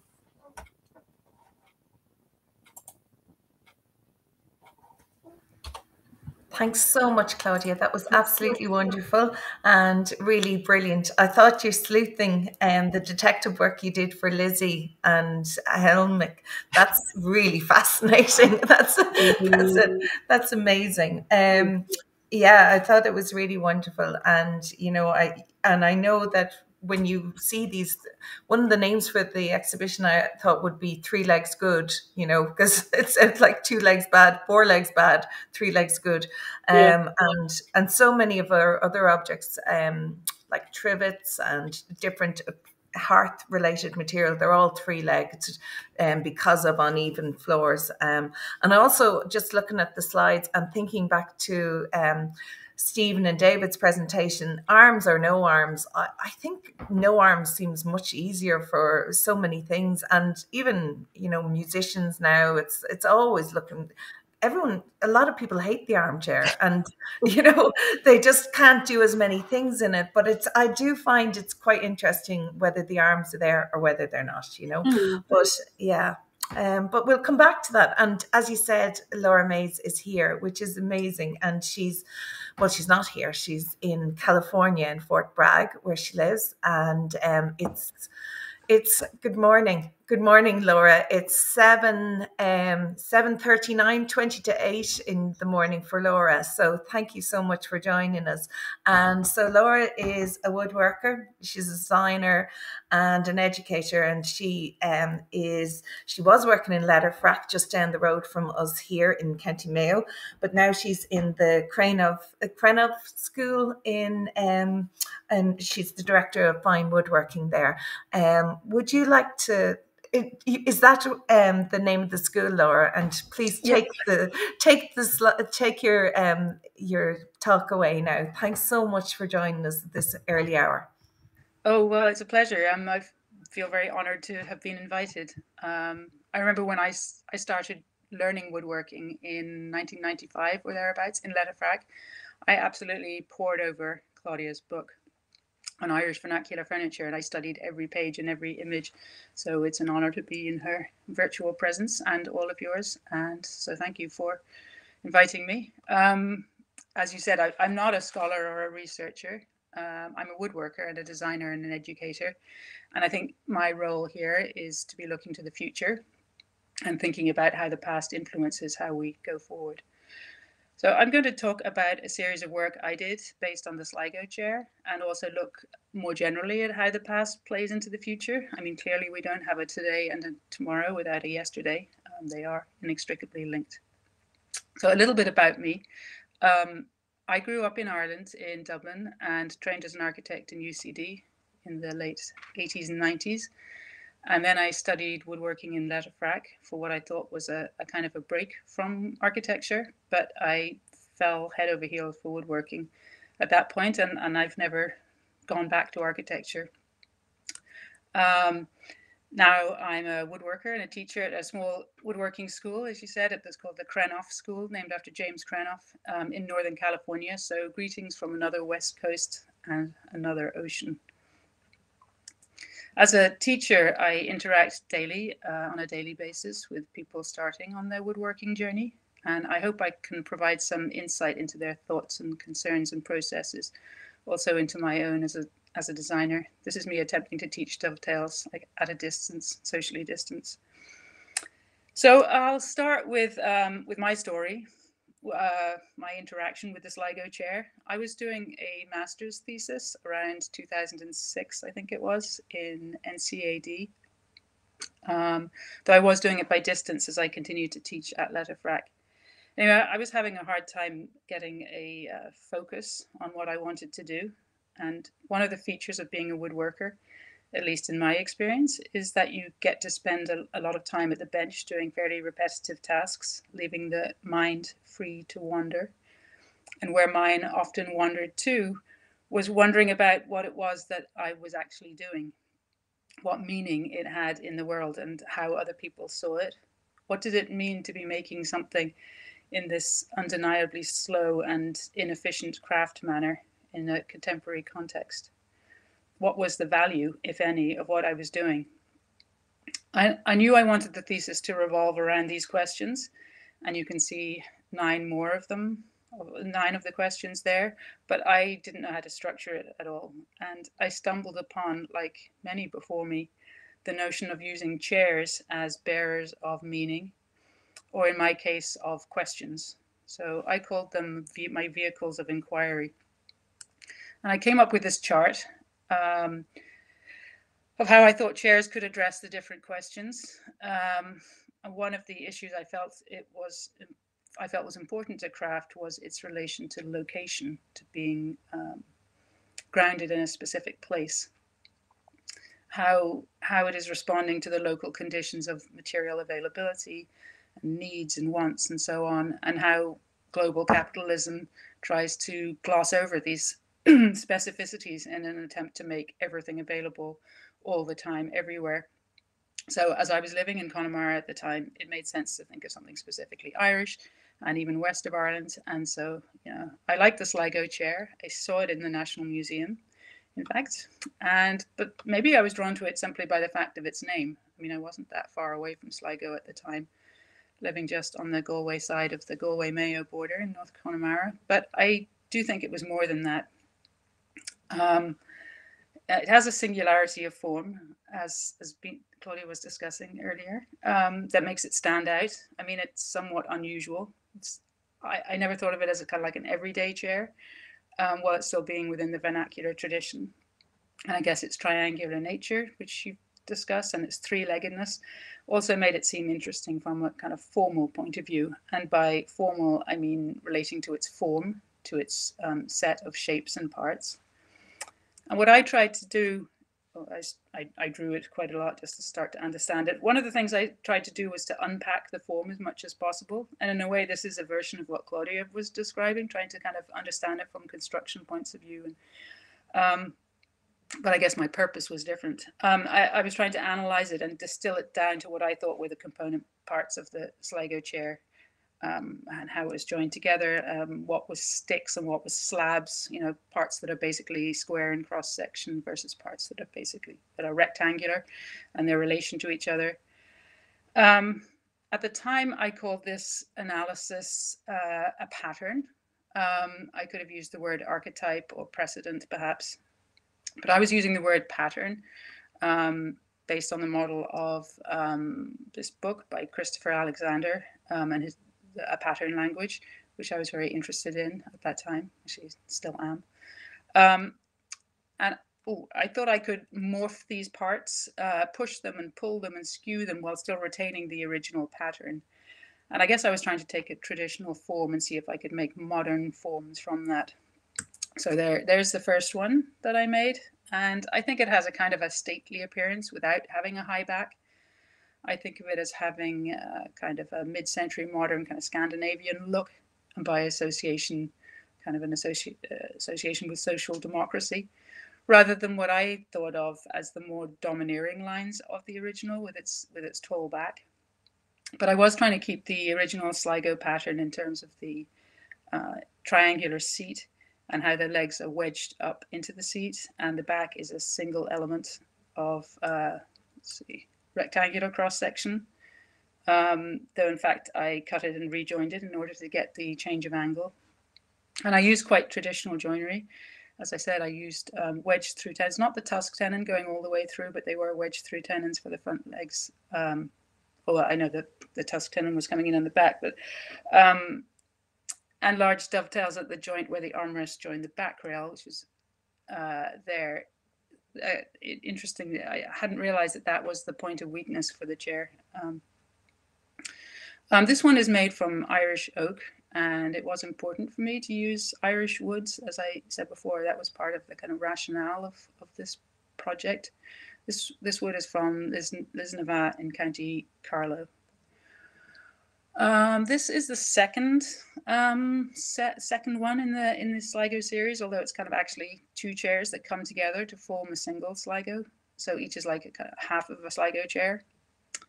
And if the previous one was pointing to a kind of somewhat mid-century modern vibe, this one is pointing more to kind of early modernism on the one hand and minimalism on the other. So, for example, Gerrit Rietveld's Berlin chair part of the De Stijl movement from the early part of the 20th century, and his abstraction of the chair to a series of planes, and to Donald Judd and other minimalists on the right in the second half of the 20th century.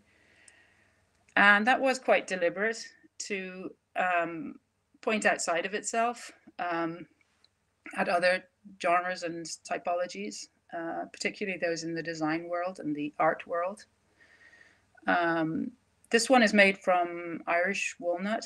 I kind of like the way the wildness of the grain works against the severity of the straight lines. And this walnut came from kiln-dried hardwoods in County Wicklow. The third one is this, is made from a cherry tree, from Irish cherry, that I had actually known the tree in its tree form as a child. It was in the garden of friends of my parents. And I had swung on a swing from its branches, and they had it cut and planked up, and I used some of the wood. And it makes this very lightweight side or dining chair. Definitely departing further from the Sligo pattern, pushing its three-leggedness, trying to gain more stability. And also in the backrest, it's significantly different, but still using kind of exposed joinery and a nod to tradition. And the fourth one was this attempt to bring the chair, if not exactly to production, at least to repeatable in a very small scale batch production. This one is quite far, I acknowledge, from the Sligo original at this point, but I had got there in a series of steps, a kind of a continuum. This is ash veneer from England. They're pre-cut veneers of about 2 millimeters, I think, maybe a little bit less, capable of taking the bends quite easily. There's another couple of shots of that. I kind of rationalized the two back legs by saying the negative space in between was like the third leg, but I think that is possibly post-rationalization. Anyway, I made a number of these because once I had the forms, I could, they were not, if not exactly easy, they were repeatable. I made some in plywood as well, like this painted one. You can see the front legs are different. They're no longer kind of sticks jammed up from underneath into the seat. They're a separate U-shaped component.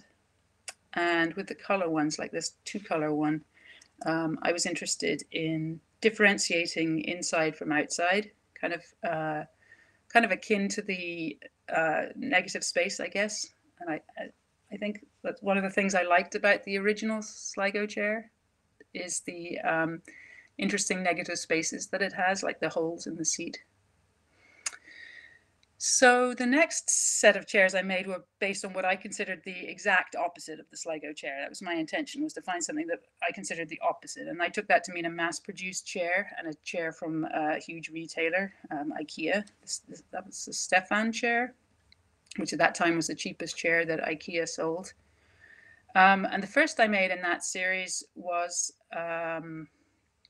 this exact replica made in pear wood. Which is, a very fine cabinet maker's hardwood. It's from Austria or Germany. I got it through a wood supplier in England, and they didn't know exactly where it was from, but that part of the world.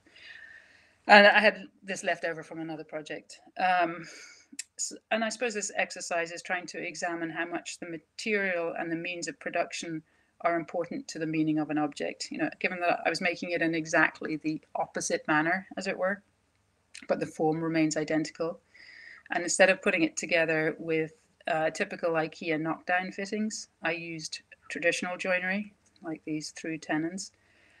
And I tried to keep the size of parts, like even those tenons, similar to the heads of the bolts in the original. People ask me what the kind of results of this exercise were, like were there differences? And as I asked different people, I've got different answers. Some people found that the material fundamentally did change the chair for them, and others found that the form kind of overrode that. So I guess that's what's known as inconclusive. The second Sligo nemesis was this one, where I smashed up a Stefan chair, as me smashing it, and put it back together again as carefully as possible. This was my attempt to look at the importance of repair and mending in craft. That is not always about making something new in the world, but getting something back to a functional and desirable state. And the smashing up, fun as it was really just a way to expedite the process of getting the chair to a point of needing repair. Smashing wasn't really the point. And there you can see a detail. It was like a puzzle, putting it back together. And I did it over several months. I just kept all the parts on a big table, and every now and then I'd go and fit another piece in. The third one in this series is this rocker, which I made by kind of mashing two Stefan chairs together. You can see a diagram. I used the back legs from one of the rockers, from one of the chairs as the rockers, and the front legs as the armrests, and inserted a portion in the middle to make the chair wider. Because as you just pointed out, having arms on a chair can sometimes kind of impede its use, so you need to make it wider to get yourself in there.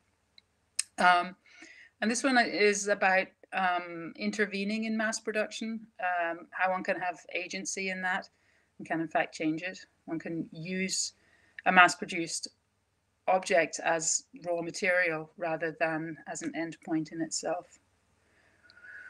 And this is the last one of the Sligo nemesis. And it's the outline of a Stefan chair, sorry, blending to the profile of a body in the middle. And it's my commentary, or at least pointing to the relationship of chairs and the body. It's probably easier to see from this set of drawings, which were the files that were sent to the laser cutter to cut the cardboard. I mean, obviously, it's the primary purpose of chairs to support the body in space, as well as there being an analogy with the body in that chairs have arms and legs and backs and all these body parts. So it's both like a person and supports a person at the same time. So those were my forays into the Sligo chair and its nemesis, and my attempt to use them as vehicles of inquiry. And soon after that series, I moved to America, and I also moved into a long and less structured series of high-back chairs, or wing chairs, or porter's chairs, as they're all called. I mean, these chairs, one of the things I was looking at is how these chairs are space creators. One normally thinks of a chair as something that stands in space, but these provide more enclosure and thus actually create a little space kind of within them. I didn't explore them as rigorously as the Sligo chair, as I had with the Sligo chair, but my experience with the Sligo chair had given me a basis on which I felt I could study and use archetypes from the past, albeit in this looser way. That was the first one. This one is made from madrone, which is a tree that grows around here. Actually, further north from here, it grows better, up into Oregon and Washington State. There's a relative of it in Ireland, the arbutus or strawberry tree, but that is a shrub. And here it grows into a huge tree, which has this beautiful wood, which is not really commercially available because well, the commercial trees around here are softwoods, and the hardwoods are considered something of a nuisance. Madrone is hard to dry, and it warps and twists in the drying process, and it requires someone who really knows what they're doing. But it is this lovely fine-grained wood, varying in color from a light pink through orangey to sometimes a really rich dark red. I made another one from a different piece of madrone. You can see it's more red. And incidentally, this one has an interesting story. This one was at a gallery for sale in San Francisco, and somehow, well, I mean, I say somehow, but really I know exactly how, the gallery destroyed it by leaving it out in a rainstorm overnight, and it started to come apart. I claimed on insurance and got some money for it, but it was kind of heartbreaking. I had put literally hundreds of hours into making this. It's a difficult chair to bring around those curves, to cooper it around the curves. Anyway, apparently it was out in a dumpster and a guy walked past and he was like, I wonder what that is. And he pulled out the parts. He then moved away from San Francisco up to Washington State, and he brought the parts with him. And he and a friend put the parts together over a few months and remade the chair. There it is in his house. He found me over the internet and told me he'd done this. And I love this story of love and care and attention. It kind of, to me, it's the epitome of craft. What I did with the Stefan chair by smashing it up quickly, this happened more slowly and more kind of realistically, and with more than myself in the cast of characters. And he now has this chair sitting in the house, in his house. And I find it a heartwarming story of the care and attention that has been lavished twice onto this chair. Here's another one. It's called Ample. I was trying to make something kind of cozier and rounder and upholstered. It's made from American ash, which is sadly being decimated by the emerald ash borer beetle. Ash is very cheap right now because they are cutting down the trees in advance of the beetle getting there. But in a decade or so, there probably won't be any ash trees around. It will go the same way as elms and chestnuts, which were apparently very, very widespread up the east coast of America. This one's called Unflappable. It's made of Claro walnut. Walnuts are a huge food crop around here, and it does result in there being a lot of walnut wood around. This one is, I didn't make myself, I designed it, but it was made by a company in Wisconsin. And I suppose one of the things I find most interesting in chairs in general is that they have this dual aspect of being the most three-dimensional of furniture forms, as well as arguably the most culturally loaded. In terms of its three-dimensionality, a cabinet, for example, usually stands against a wall, and one is seeing less of it in its three-dimensional shape. And chairs, certainly as we use them now, tend to be in the middle of rooms or around a table, so we see them from a multitude of angles, and they become more like sculptural objects. And they're loaded with all this meaning about the body and comfort and ideas of what a home is, and so I think they remain perennially fascinating and open for exploration. So I guess that's my look at my relationship with Sligo chairs as a designer and a woodworker and a maker. And as I list out these words, I think that each of them brings something different to the conversation because they have different nuances of meaning. For example, the word maker, certainly over here in the USA. I'm not as sure about Ireland nowadays, having left a decade ago. The word maker has connotations of someone involved with technology, often with kind of hacking things, getting things to do things they weren't intended to do. It's kind of part of that Silicon Valley mentality of break things and move fast, which in many ways is completely at odds with the word woodworker, which has overtones of a craftsperson, someone who has an eye on tradition as well as looking forward, and someone who is more likely to move slowly and to fix things, someone who pays attention and wants to make things well. But that all sounds very attractive. It also runs the risk of being kind of conservative and maybe not responding to the concerns and pressures of the contemporary world. So for myself, I want to be someone who looks backwards and makes with care and attention and draws on the lessons of the past, but is also looking forwards. But frankly, to some extent, I'm not overly concerned about what is made and why. I'm more interested in who is making and with what material. I think those are the most interesting, pressing issues in craft right now. For such a long time, the identity of the maker was considered an irrelevance. And, to some extent it is. But look what happens when the identity isn't considered. Lo and behold, woodworkers are overwhelmingly male, and here in the United States, white as well.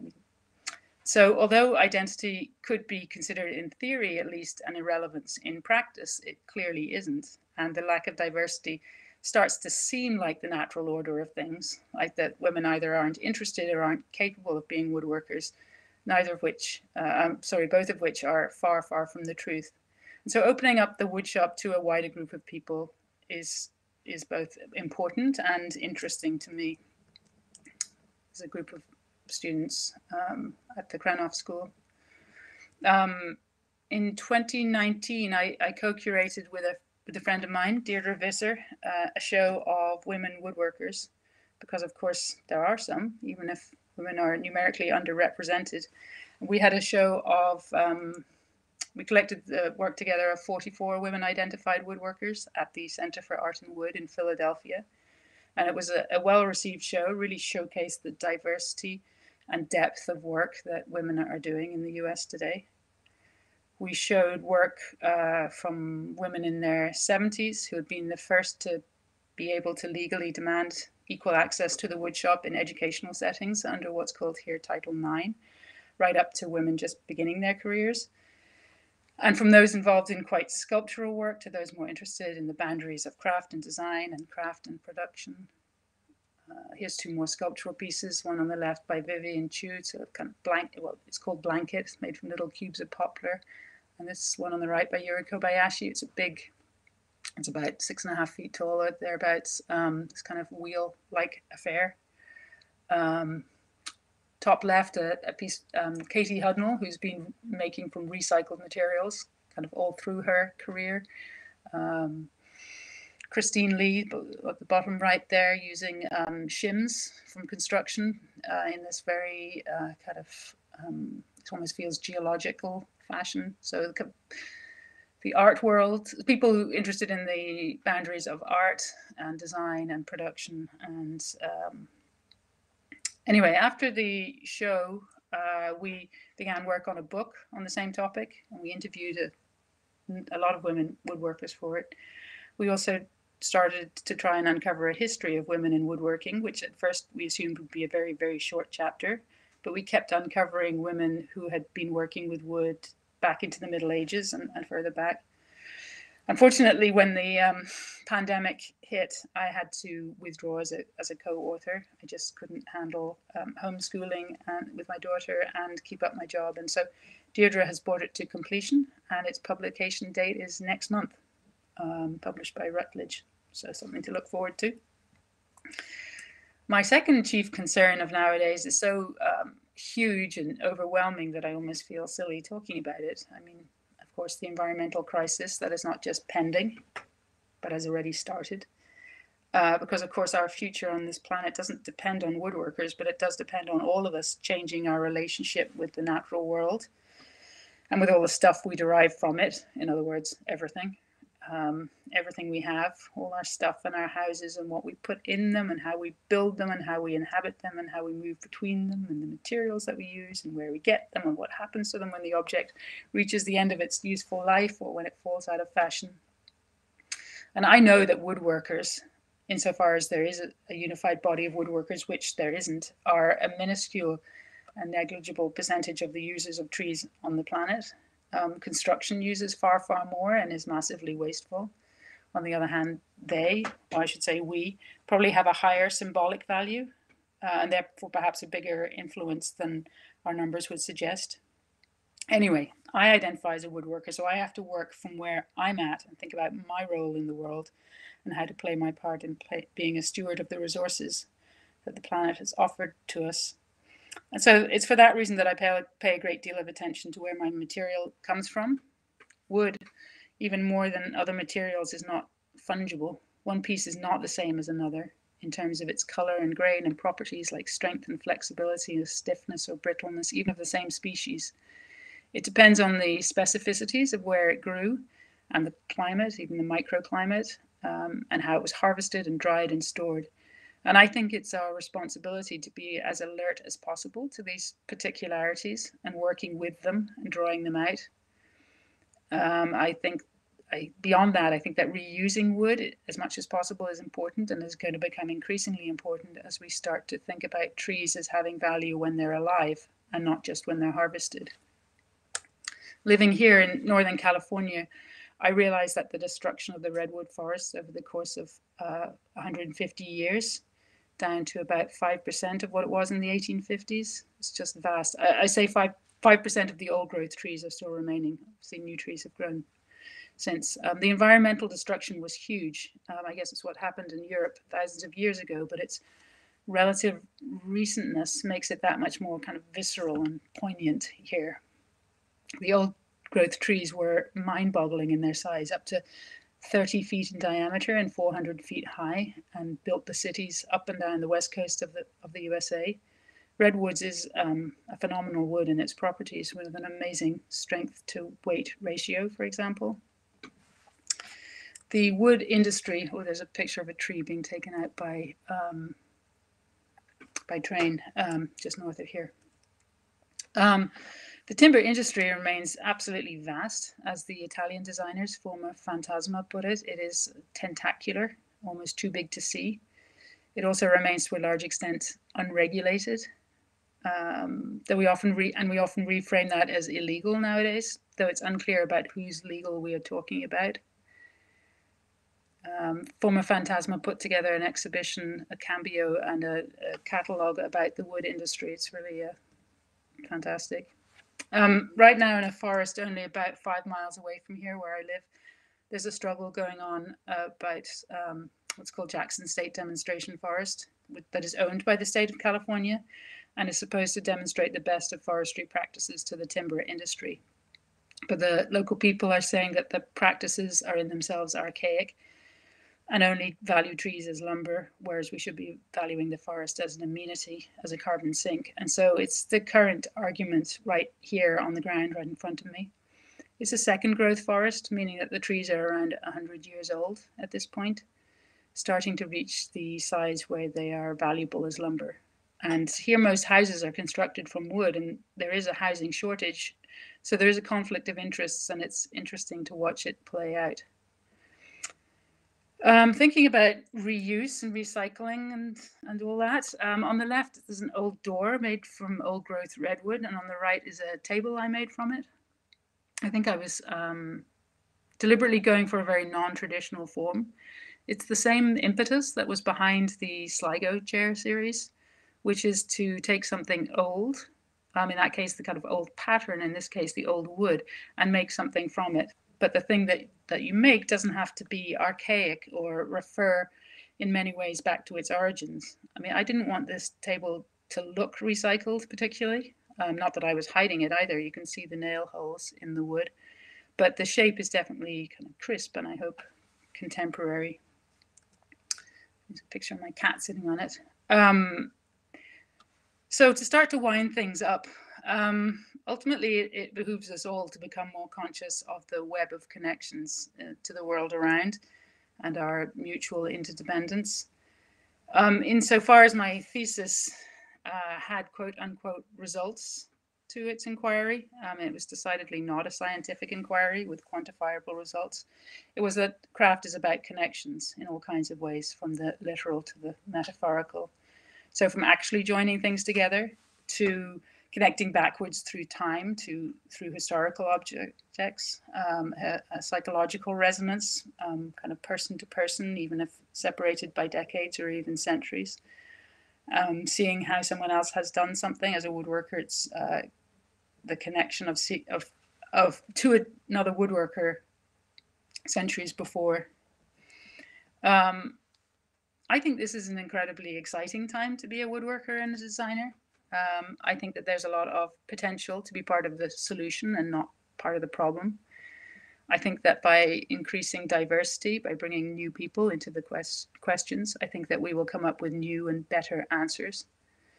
I think that the more we can analyze the past to think of ways of doing things in the future is really important. I mean, we've had 100 to 150 years of rampant exploitation of use of all the carbon and solar energy that had been captured and buried in the ground as fossil fuel. And we just kind of blasted our way through that. But before that, we had ways of doing things, and we need to explore ways of doing them again. I don't mean to be Pollyannish and suggest that there aren't massive challenges and that there will be difficult choices to make and changes to the way we live. There are irreversible things happening, things that we have no control to halt at this point. But despite the sadness and the tragedy of what's going on, I think there's also a lot of potential and hope. And so I'll leave you with that. And thank you very much. Thanks so much, Laura. That was wonderful. My God, the sun is really coming up. Yes, sorry, I couldn't see myself. I see I'm being whited out here. Yeah. Yeah, it's Yes. waning here, but it's certainly it's glorious over there. I've only been to San Francisco once, but I remember going to the Clift Hotel, and it's the Redwood Room, and it was like a real 1930s Art Deco hotel, but it was just beautiful. And really, I'd never realized just the size of the redwoods. They were just incredible. It's just, I think it's hard for anyone. You know, it's like a storybook when you're a child. These are giant things. They really are. When you go into like a grove of them, it's like going into a cathedral or something. They just soar so high above you. It's really mind-boggling. I know. And when you said Pollyanna, I was thinking of Thumbelina then, you know, it's almost like so. But yeah, I just wanted to give a call out for questions, and hopefully if people want to put some questions into the chat. But I thought as well, your exhibition with Deirdre Vizars was wonderful. It's really great. And that idea with the Folklife collection of the museum here, it's always about provenance. We don't just want a chair from an antique shop. We want to know who and where it was used, and who made it, and who sat on it, and who was breastfed on it, or, you know, whatever. I was thinking of the nursing chairs there from the Scottish talk earlier, but that idea of who and what and why and provenance. But I love the fact that it's so important to understand where the wood is from, and it's almost that other life. It's not just the people; it's the life of the wood and where it was grown, where its lifetime. So it's almost that personable connection to the wood. And there was one other thing that reminds me of work I've done on the Hearth Furniture collection. Those human characteristics that come into the chair. So you've got your back, your legs, your arms, your feet. I find that comes into some other objects associated with folk tradition. And I think it's because folk objects literally have the word folk in them, and the person is involved in it. And when I think of even something like the three-legged pot that we kind of think of like the witch cauldron type of pot, you know, 3 legs for the support. So they'd call it 3 legs, but it had 2 ears on the top to support a kind of these pot hangers, but it also had the belly then, and that's where we get that pot belly. So it's almost these human characteristics often come into that folk objects. And when something's as important to where you sit and what you eat, I think that's where you get those connections to the body itself, you know. Yeah, so there's some questions coming in, and yeah, and I loved when you smashed up the Stefan chair, and it sounded very like jigsaw therapy that so many people in COVID lockdown did, you know, or maybe it wasn't such therapy at that time, you know, and if you're homeschooling, there's no therapy there. Yeah. So Claudia has a question for Laura. Do you want to ask it yourself, Claudia, or can technology allow that for us all to be here? Yeah, great. If you can hear me. Oh, Laura, that was such an inspiring talk. Thank you so much. Thank you. So many different things coming up there. And of course, I was familiar with some of your earlier iterations before you moved to California. And I approve wholeheartedly of your smashing up of that chair from that particular company, which we won't discuss any further.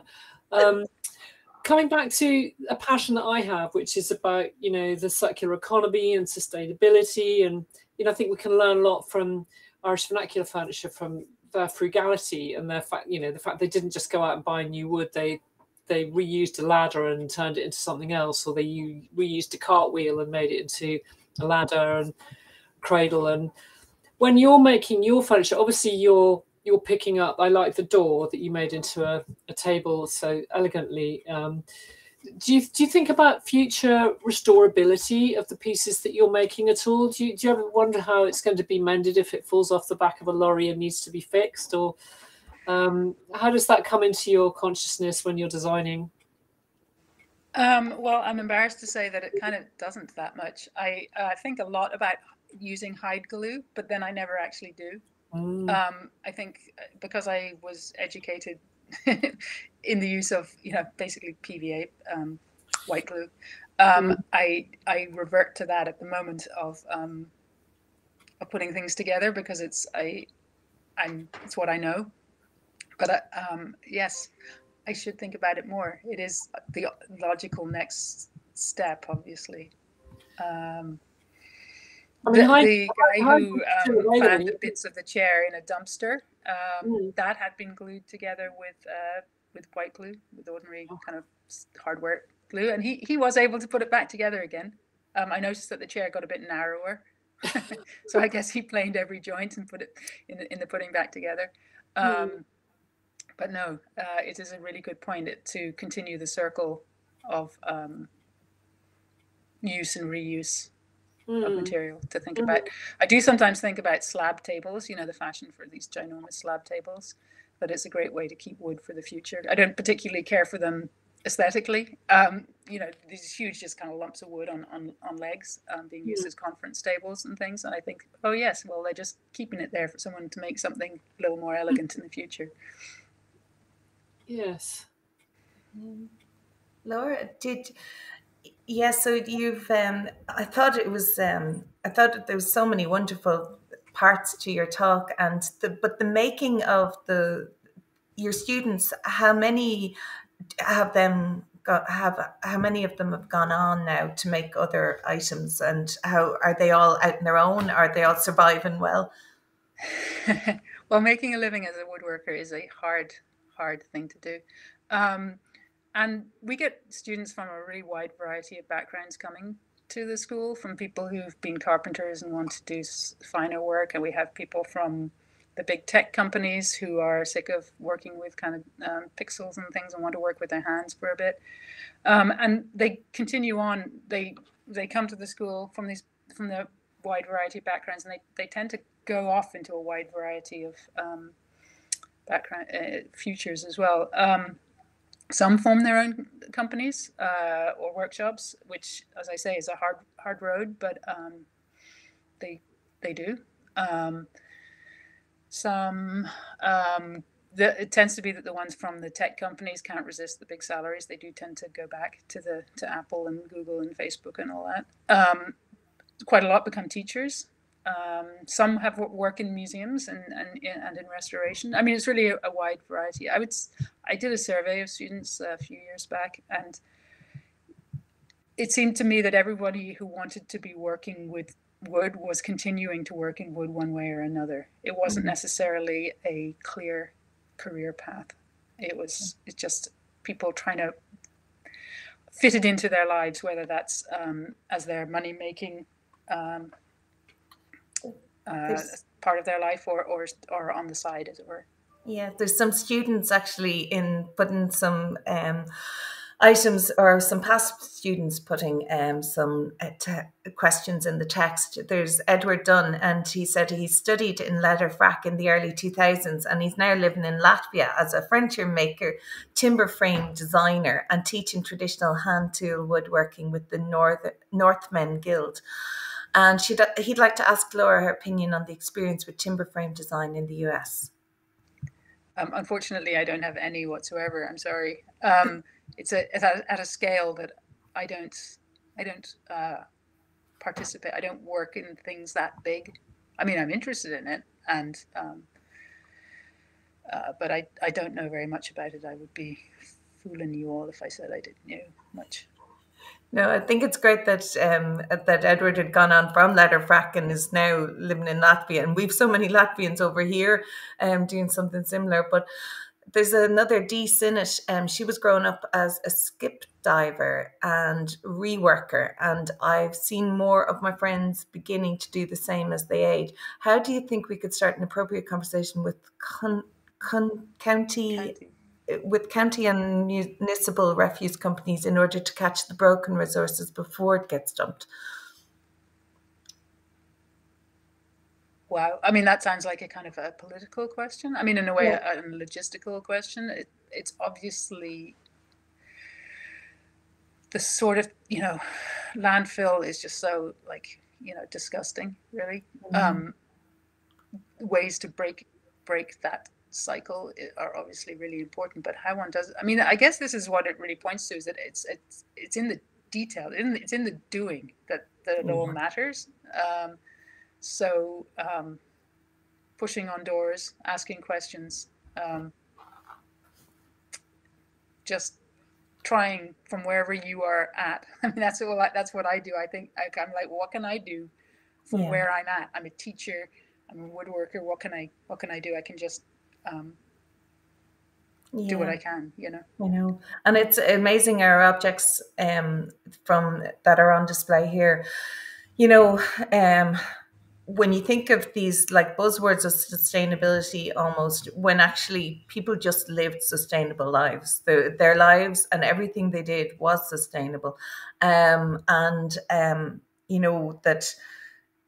Because things were made from locally resourced material, there was no carbon footprint. You know, it was just everything was there. There's Paul Murphy has a question about the faceted detail in some of your designs, and can you speak a little on inspiration and execution?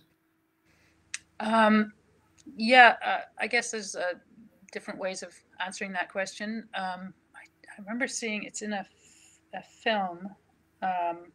And it's a question to the Japanese designer. I'm going to mess up his name, Naoto Fukasawa, I think it is. And he talked about peeling potatoes when he was a child, and how we went from this round object to this faceted object in peeling the potato, and how nice it felt. You know, obviously the rounded object is nice too, but just the faceting, how good it felt to the hand. So part of it is about just like making kind of hand appeal, the change of surface of plane. Another is that I really like using hand planes to make things, and they kind of in a way automatically make facets. I try to avoid using sandpaper. I mean, I do, but I avoid it as much as I can. So when you plane wood, you are cutting the fibers, you're severing them so they come out cleaner. It's like I sometimes draw the analogy, if you try to the difference between cutting your hair with scissors or like braiding your hair with sandpaper, which is going to give the better kind of cut. So severing the fibers makes a cleaner cut. And so I like using hand planes. Make the wood responds well, or some woods respond really well to that. And so the kind of facets are natural, or an automatic result of that. Yeah, and I think that what one can do is like bring out lines, as it were. Like you can kind of like accentuate certain lines, use them as kind of an you know, if you want something to look longer and skinnier, you can use a facet to kind of increase that appearance. Yeah, I was just going to ask you another question, Nora, because I mean, I think that a lot of our chairs are very similar, but you know, in terms of size, and when you made your chair larger, and the idea. How much in terms of the weight bearing nowadays is considered when people are there's so many different sizes of us out there, you know, and, you know, I think of in Claudia's work, she's done so much on the settle beds, but, you know, they're really high backed and really high, and a child would sit in them and their legs would dangle, you know, and even an adult would as well, you know, they're so high, they're not really comfortable either, and yet then I think of the sizes of the people nowadays, and our weights and our differing weights all the time, especially after COVID. The idea that you need to kind of address that in design. Do you really think about the person who sits in the chair that you're making, or is it really design you're thinking? Well, chair design is so interesting because, yeah, it's kind of like, do you think of it in terms of like a pair of jeans? You know, one person's jeans isn't going to fit another. Like, how much are you custom fitting it, and how much are you going for an average, and how much are you trying to accommodate the kind of like the both ends of the spectrum? I think, well, all the chairs we use in our kind of our task chairs or ergonomic chairs, which are not the kind of chairs that I make, office chairs essentially, have to deal with that far more than I do. I guess I'm dealing much more with the kind of aesthetics and the kind of ideas end of the spectrum rather than the specifics. I try to make them, I try to get various people to sit in them and see how comfortable they are. And also, hopefully like not fall down. There is a really interesting book called The Chair by a woman called Galen Krantz. One of the things she discusses is even this idea of comfort and how culturally kind of imposed it is, that a lot of what we consider comfort is in fact expectation. Yeah. We're kind of told what's comfortable, and then we expect that to be what chairs feel like to sit in, and in fact it's not necessarily that physiologically good for us. Like comfortable chairs aren't necessarily that good for the body. In fact, sitting in general is a fairly toxic thing to be doing. I'm sure that phrase "sitting is the new smoking" has appeared on people's radars. So it is a huge. It's not easy to answer that question. Yeah. For myself, I just try to work within, I suppose, not at the extremes of the ends of the spectrum, I guess. Yeah. No, that's funny. There's a question here, actually. I'm just going to see if technology allows us to all be up on the screen, all the speakers. That would be wonderful, and to invite people back, because and maybe that you can see your own questions or questions coming up for you. Barbara, there was a question from Jeremy Rycroft about the Sligo chair appears to look more like an agricultural implement and that structure. And I just wondered, when you look at our museum collection, can you see that coming through in any of the objects? Well, I think it has a lot to do with the fact that they're vernacular makers and, they're using the materials they have. But of course, I'd defer to Claudia on that question, because Claudia, of course, is the woodworker. So she would know more about that than me. Thanks. Well, I suppose, some of the features we're finding on the Sligo chair, definitely we would find, for example, on carts. So the bottom of the back board leg is often chamfered, and that's something which is clearly a wheelwright's reflexive response to making something way less and decorating it at the same time. And we find it on flat carts and wagons and things made by wheelwrights. The other revealed construction is certainly something that people making tools and frames and harrows and all the other wooden implements with which they're farming. Yes, it's the same kind of thing. I mean, it's interesting that Durkan, I think you were saying, Barbara, he's a cooper and a carpenter. At no point is he listed as a chair maker, actually, because chair makers are a separate specialism.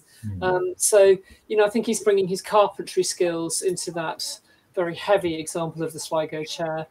And yes, I do think, some of the Sligo chair features are, pretty functional and heavy and could function in the same way as tools, I suppose. Yes, I agree. Yeah. I'd like to add something to Claudia's answer, if that's all right. Yes, please. Yeah. Just as an observation about the link between implements and furniture. In Scotland, there is also certainly that link. Tools, for instance, the spoke shave used by the wheelwright that Claudia mentioned appears in shape in components of furniture, and it's very speculative, but I think the Sligo chair, the angled components of the seat remind me of a hay fork, a large hay fork with those strengthening brackets. Yeah. And in Scotland, certainly the furniture relates to the different kind of farming in different areas. In the west, the pastoral area, where dairy farming and cattle are mainly farmed. Furniture seems to relate to that kind of farming, and in the east, where it's arable, furniture is very different. So I would suggest that hay forks are something which must be used a lot in the west in Ireland. in Galway. I don't know whether that's a link or not. I think so. I think it answers our questioner. And when I think of, I was just thinking of the loy in terms of the spade and the loy, but the loy has that curve underneath, and it's almost, it's the way of, it's like a plow really, and you're using a loy, but that curve is what brings up the it turns the sod and turns the soil. But yeah, it's definitely, I suppose it's everyone's working with what's available locally, as we said before. And I think Jean Foyberg has a question in there in the chat for you, Claudia. Can you see that? Jean was part of the exhibition here at the museum, Our Irish Chair. He was one of the partners with Rosa. No, unfortunately, I can't see his question. I can't see anybody's questions, but maybe, Claudia, you can... I'll read them out, yeah. So it says, Jean says, Claudia, very insightful summary of the history of the Sligo chair.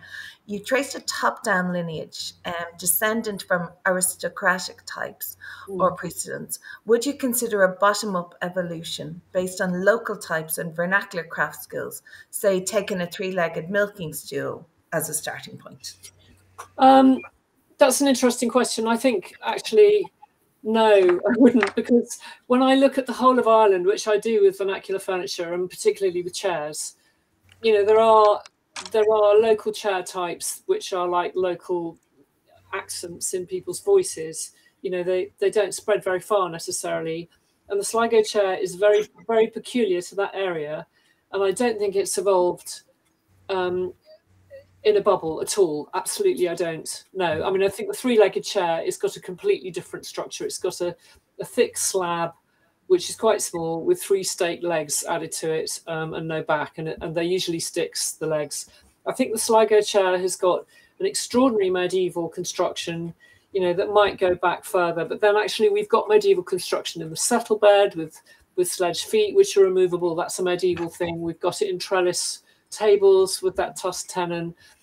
I am actually convinced, more so even with, you know, those brilliant talks that we heard this morning from Scotland. I'm ever more convinced that it comes from France and Scotland.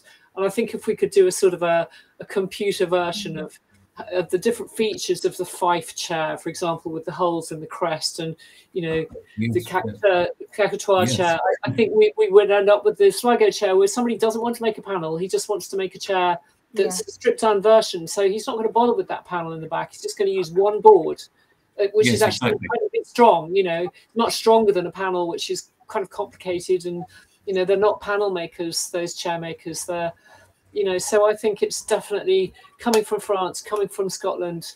I would disagree that it's just part of an Irish idea. You know, the idea of Irish chair kind of jars with me, I'm afraid. I don't think we can claim it as Irish. And the same thing happened with the settle bed. I was very excited when I started doing this research in the late 80s, thinking, oh, we've got this thing called a settle bed, you know, it's an Irish design, and isn't that great? And then I found it in an English inventory.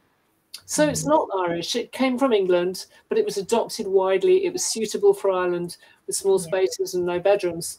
You know, and I think the same thing has happened with the Sligo chair. I think it's arrived and people have said, oh, we can make this, we can do this, we'll copy this guy next door. You know, people copied each other, and that's why it took off. I think we should perhaps do what the botanists do and make a botanical key. You know, when a botanist compares plants or tries to analyze a plant to put it in a particular genus or something, they make these keys of all the features in a very scientific way. As furniture historians, well, we're very sluggish. We haven't got to that scientific state yet. But I think that your Sligo chair is much more related to the boarded stool than the three-legged stool, because it's basically 9 components in its simplest form, and they're all boards, aren't they? You know, it's to have boards is one of the easiest ways to make furniture. I mean, there's a lot of flexibility going on in the design as it evolves in the 19th century, which is all that we can see because we're talking about some hypothetical previous stage. But a lot of the problems in adjusting the seats, it's about the distribution of the weight and so on. But you can actually you can get by with what you have to hand because these are scantlings, they're bits of timber that you can get your hand on, and they don't actually always have to be. A lot of the ones we see are replicating very faithfully this particular model, but it's fairly obvious from the very earliest ones that they're very, very different. They don't. There's not, the format uses what you have to hand, and the trick is to balance up that T part of the seat against the three legs, make sure it's not going to fall over and so forth. But it otherwise is making very good use of the materials, which is very flexible. And returning to the idea of the where could it be inspired from? I do think that it's better to look at things than people. So I'm not convinced about the idea of these migrating Scots, but the notion that you get hand on a French chair is movable, and you can sail off and find one in Bordeaux or something and bring it home, and so the things are more portable than that to me is a hypothesis of a more flexible hypothesis than it being somehow people arriving with something that kind of I kind of agree with Laura with this. I think people are very important in some respects, but what we didn't talk about was the influence of the Caquetoire chair, and from our point of view, in America. It's very interesting, I think, that that immigrants from Scotland certainly went to America, and some of the settlers, for instance, the settlers in New Jersey from the Aberdeen area, they'd never met English people before, but there were all these English people also settling there, and also a few Germans and people like that. And the Scots thought, oh, goodness me, we better establish our identity here. So they made Caquetoure's chairs that were more Scottish than any Scottish chair had ever been before, covered in thistles, more triangular, chip carved and fantastic. And it was a kind of attempt to say, we're here. And then, of course, over the years, they became gradually Americanized, and their Scottish identity just faded away. But it was there in the 17th century in New Jersey. Yeah. People. I think that's brilliant, David. And I also agree with you, David, and I don't agree with you, Stephen, on that people thing. For example, I've talked too much. So a very, very quick example is, we have a lot of Irish emigrating to America, as we know, and the New World, Canada, Australia. But when they get to New York, the Irish, who are used to small spaces and press beds, which are little cupboards that open out and then a bed comes down, and they take up hardly any floor space. They remade press beds in New York in such great numbers that they became known as Murphy beds. So that's an example of something that wasn't physically taken, but the Irish, when they arrived, they just went on building what they were used to having at home. And when we see the settle bed in St. John's, Newfoundland, in Canada, it's because the Irish arrived there and then they built the settle bed again. And it's in Montreal as well. So I think things migrate in people's minds. And yes, as David suggested, they rebuilt something that's familiar. They want to make their new home feel like their old home that they've sadly had to leave. So I think people do rebuild things. And I think that's probably what's happened, with the Caquetoire chair from France. Perhaps French settlers arrived in Sligo with the wine, and they married Irish, and then they talked about these chairs, and that's where possibly it began. We might never find out, but I think this is just the beginning of the research. Can I just get in there, Claudia, and this Scottish guys? I really enjoyed your talk, and I love seeing the connection between the Caquetoires and the Sligo chair, especially Charles Rennie Mackintosh's version of it. I thought that was quite beautiful. But Claudia, do you think is there a slot in there for the turn chairs? The three-legged turn chairs that have the column in the back with the triangular seat. Do you think that somehow fits in with the evolution leading to the Sligo chair? Well, actually, I don't, because I think I know which chair you're talking about. It's usually a triangular. You find it in the V&A collections and things. It's a turn chair, and there was something called a turner's chair, which is usually triangular with a panel seat set into turned rods, which are all through mortise, but they're all round. They're all done with the lathe, and sometimes they have one post that's higher than the rest. And actually, birthing chairs sometimes look like that. But I think it's a different construction evolution, and I think it's born of wood turning. So I wouldn't agree that it feeds into this boarded chair of ours in Sligo and Galway and Connacht. I think it's a different thing. I mean, there's a coincidence that it has 3 legs, but no, I don't think we can make that connection in terms of furniture history and evolution. No, I wouldn't agree. Can I just ask something to Stephen and David? Stephen, I just want to remind you that the amount of Scots that came over in 1609 in the plantation of Ulster may have brought a chair, some of them. And then I was just thinking in terms of the chairs that you showed us. And when Claudia talks about the fact that I think all of them had arms in your case, most of the Scottish chairs, but I just wondered the Caquetoire. And was there a back support for carrying it like we have in the Tuam Sligo chair to see you carrying with arms, as Claudia had said? Sorry, could you just repeat the very last part of that? Claudia said you never take a chair up and carry it by its arms. And as a result, we had this little niche on the back. So I just wanted to ask you about that. Yeah, I don't think there's an immediate structural connection there. I mean, in terms of the difficulty for me with the idea of the chair migrating in stages is that the evidence points away from the Scots settlers bringing large quantities of Caquetoire style chairs, because Scots had other alternative forms of chair, both in the 17th century and afterwards. And of course, you know, the settling takes place in waves anyway. I mean, it's constant from all over the place. So anything is possible, but you look at what is actually, you know, what evidence is there in Ulster now, and it's for a slightly different, you know, for quite a different type of chair form, which is distributed about, is quite a lot of sort of places either side of the Irish Sea, in fact, that don't necessarily connect very well to the eastern seaboard of Scotland. So so for one thing, you've got to break up nations into regions and try and see who is moving around and just how that breaks down. So I'm a little bit uncomfortable. There just isn't enough evidence of well, you know, there is no real evidence for Ulster-made Caquetoire chairs, whereas there's a great deal of evidence for things there that are of different types. But that doesn't, I mean, for me, that doesn't kill off any connection, because as Claudia said, you would have had trading and so forth going on much earlier. There's the reason why that French form was attractive is because it just was something new at a time when chairs were being, chairs were a novelty virtually anyway for a great many people, and certainly a novelty in the way they're being used. The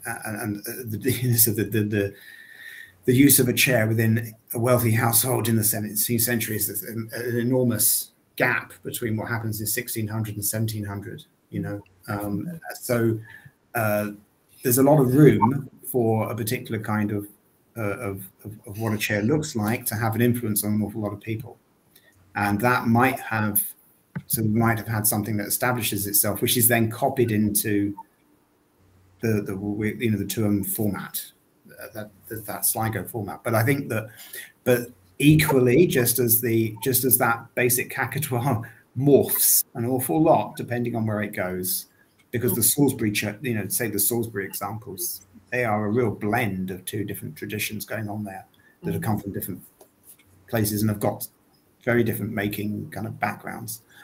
But it might be that what we're currently looking at with the Sligo one is there could have been a sort of a Caquetoire making going on in Connaught, that is, and then the Sligo one is again a further step on from that, which is just taking elements of it. But there's also these elements that stretch back, the idea that you've got the demountable furniture construction thing going on. So that has to relate to other forms of woodworking prior to what the evidence we have at the moment. And I think it's a bit mysterious, but it's very fascinating, because that has not evolved out of nowhere, that use of that plus tenon at the back. It's Claudia, do you want to talk back there or answer back just to Stephen? Who? You, sorry, did you? Well, I do think, I wish that the French would produce a really good book about their vernacular furniture and their chair history, for example. You know, just as Stephen has done with this amazing article that I've been reading this week, you know, 100 pages on the Scottish chair. It's fantastic. That's what we need on the French. I should say that, my colleague Agnès Boss of the Louvre has done a bit of work on these, on their high fashion 16th century chairs, but of course it doesn't end in a vernacular. It doesn't much appear to end in a vernacular. But it doesn't need to. It doesn't really need to. I mean, I think what vernacular makers often did, sorry to interrupt, was they just saw, we know that this happened with costume all over Ireland, they just saw what was fashionable, and within weeks, within days, they were copying it and wearing it, and they were wearing, you know, all the same things that the people they were employed in the big house were wearing.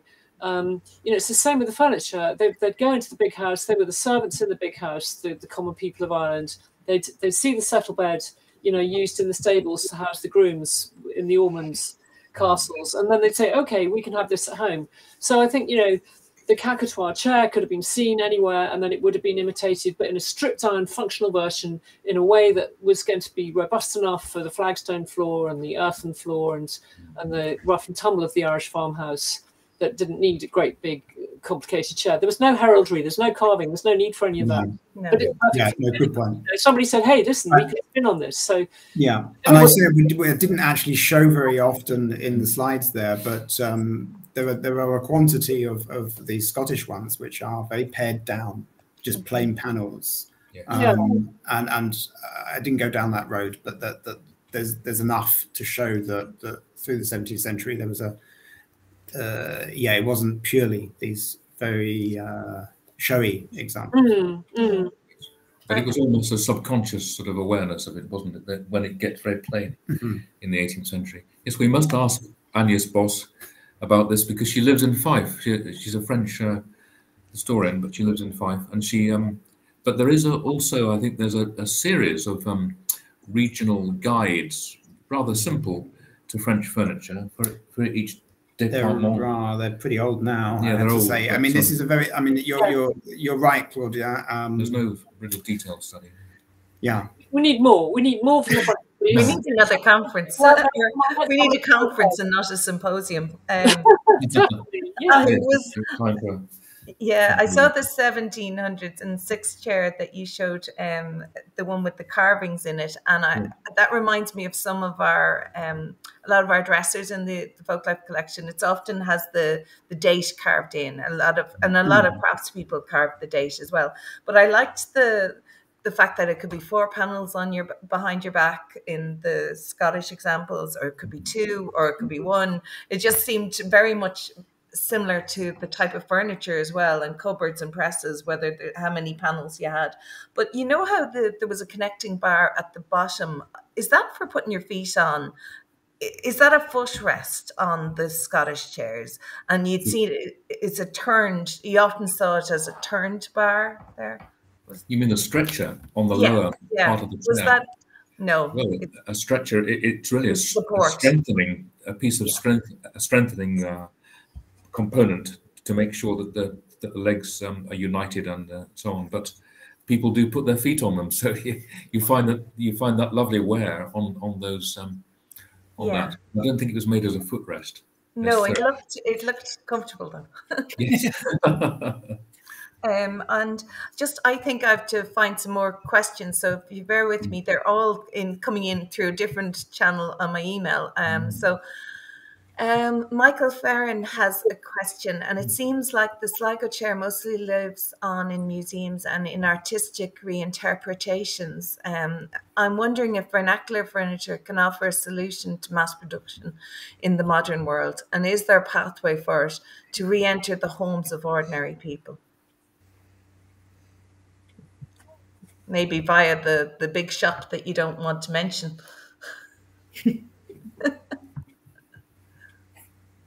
Does anyone want to take that? Well, I two things. I wouldn't be so hard on IKEA, because at least they do base some of their designs on regional chairs.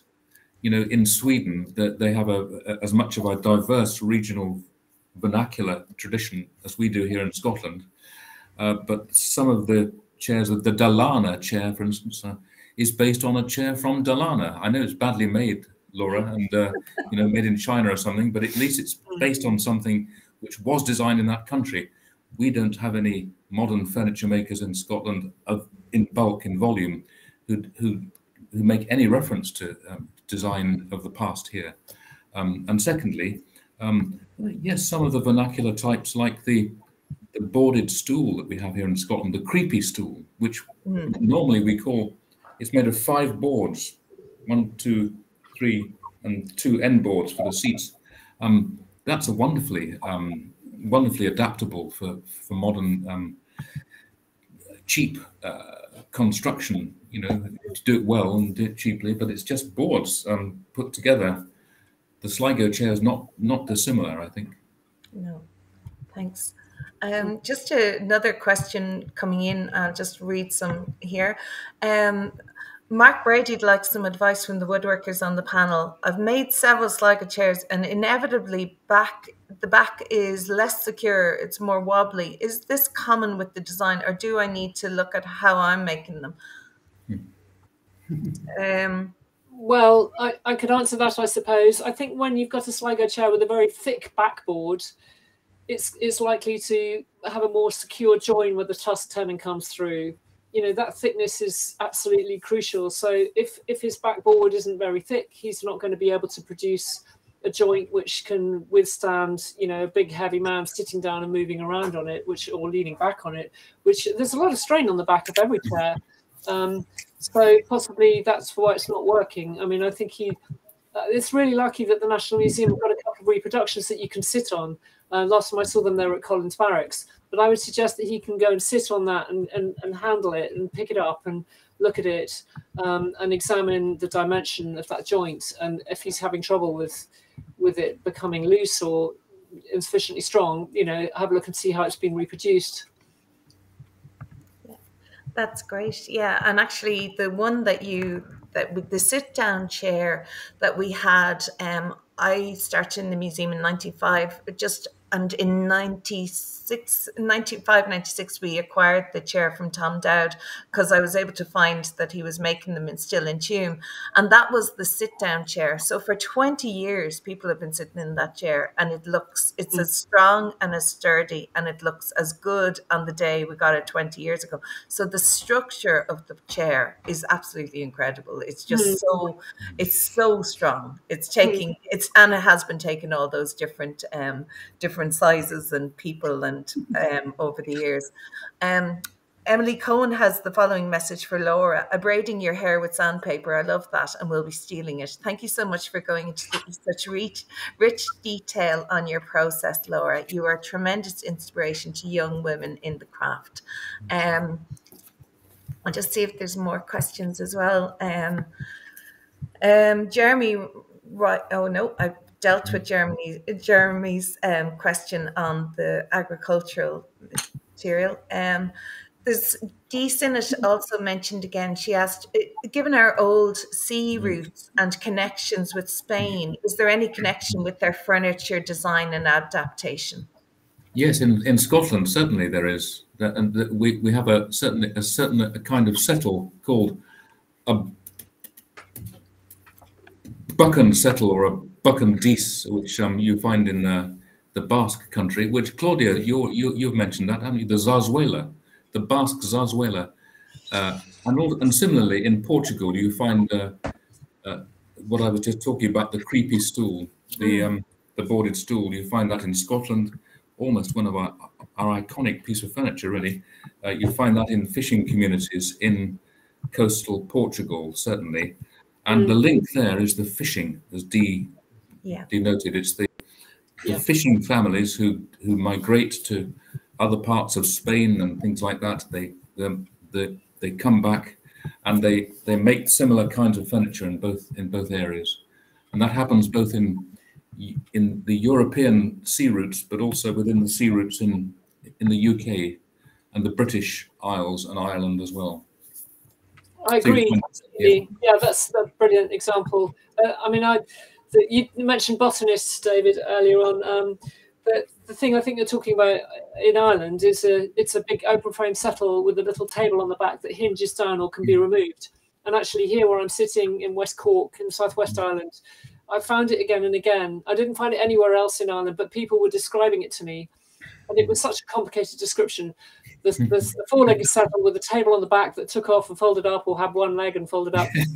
And I became a botanist, and I called it the Carberry settle. So I gave it this name. And then I did find it in Lisbon in the Folk Museum when I was in Lisbon, which I have been a couple of times. And I found it again recently. It's such a clever thing. So you can imagine, you know, people following the fishing fleets, which they did, of course, between particularly Northwest Ireland and East Scotland, the herring fleet. There was a lot of migration between Donegal and your east coast in Scotland. You know, they'd have discussed the furniture that people was using, or they'd seen it in the houses when they were staying there, and they'd have come back and they said, "This is what we need." Oh, there's certainly transmission of design through ideas, particularly between Scotland and parts of Ireland. It's so strong there. I mean, you see it in the voice and the vocabulary. And I mean, my own family was Scottish, planted from Scotland, Carlisle, into the west of Ireland. So I'm very aware of all that.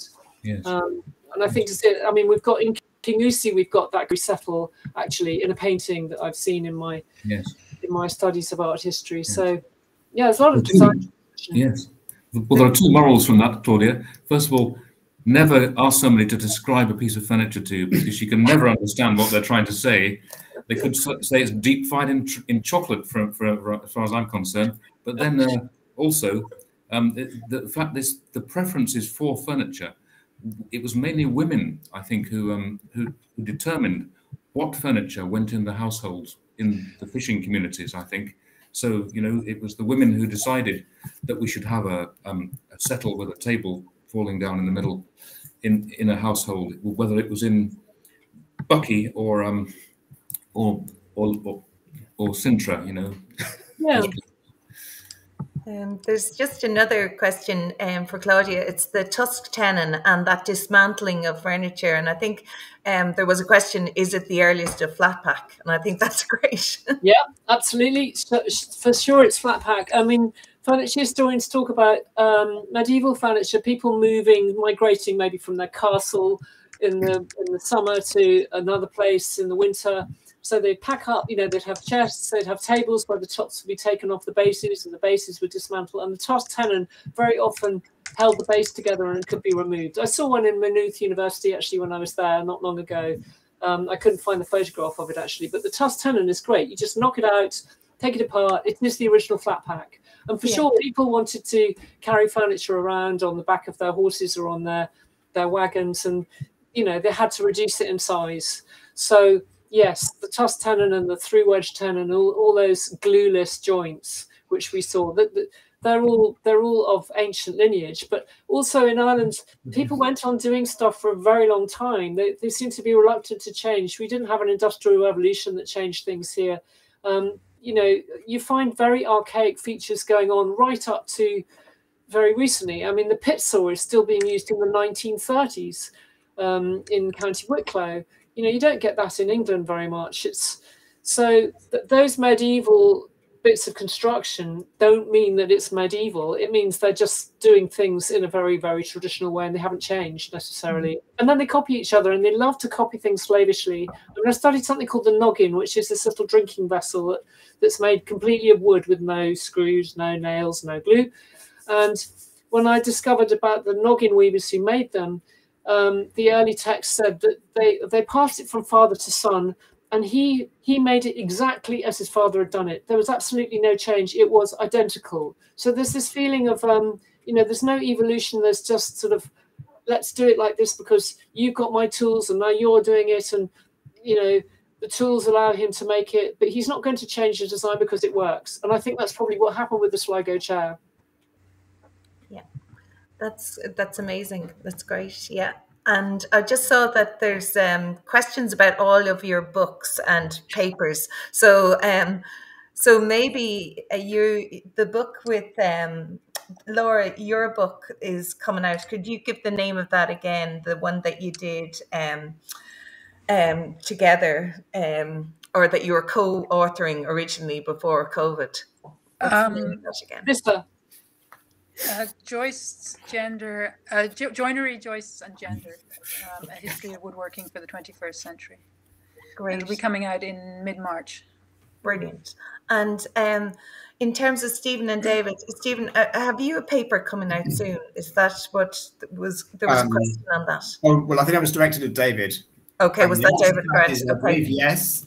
So David is in. Well, I'm publishing it, an expanded version of that, in the journal Regional Furniture next year. This coming year. Yeah, that's right, 2022, with some more contemporary designers, hopefully. Yeah. Yes, you get Laura. Yes, Laura. Yes, I was interested, Laura. I mean, I don't know whether you have looked at Orkney chairs, but I was certainly very interested in the comparison between your porter's chairs and the boarded Orkney chairs, not the oat straw ones. Have you seen those? I have, yeah, I have. Yeah, yeah. And also the oat straw ones are really cool too. Yeah. And there's a British designer, Gareth Neal, who is doing an interpretation of them. A lovely version. Yeah. There's several. Yeah. Yeah. Good. I think we'll wrap it up now soon, and I really want to thank you. It's coming on to 5 o'clock now, or it is 5, but it's probably, is it 8 o'clock over there, Laura, or is it 9? 9 o'clock. 9 o'clock, right? We've got 2 hours. Wow. Well, listen, thank you so much. It was really wonderful, and it was just so interesting to hear you all discussing especially the provenance and where and the origins. You know, I think there's another day in this, or a few more papers anyway. But thanks so much, Barbara. Thank you to Laura. Thanks to everybody, and I'd encourage you to go onto our social media sites in the National Museum on Facebook and Twitter, and you could. There's discussion continuing there, and please do visit us in the National Museum of Ireland Country Life. We're here in Thurles, just outside of Castlebar in County Mayo, and we're looking forward to a lot of visitors this summer. And thank you, Gur Míle Maigh for Ligalair, August, your time and your attention, and that's what made this. So thank you very much.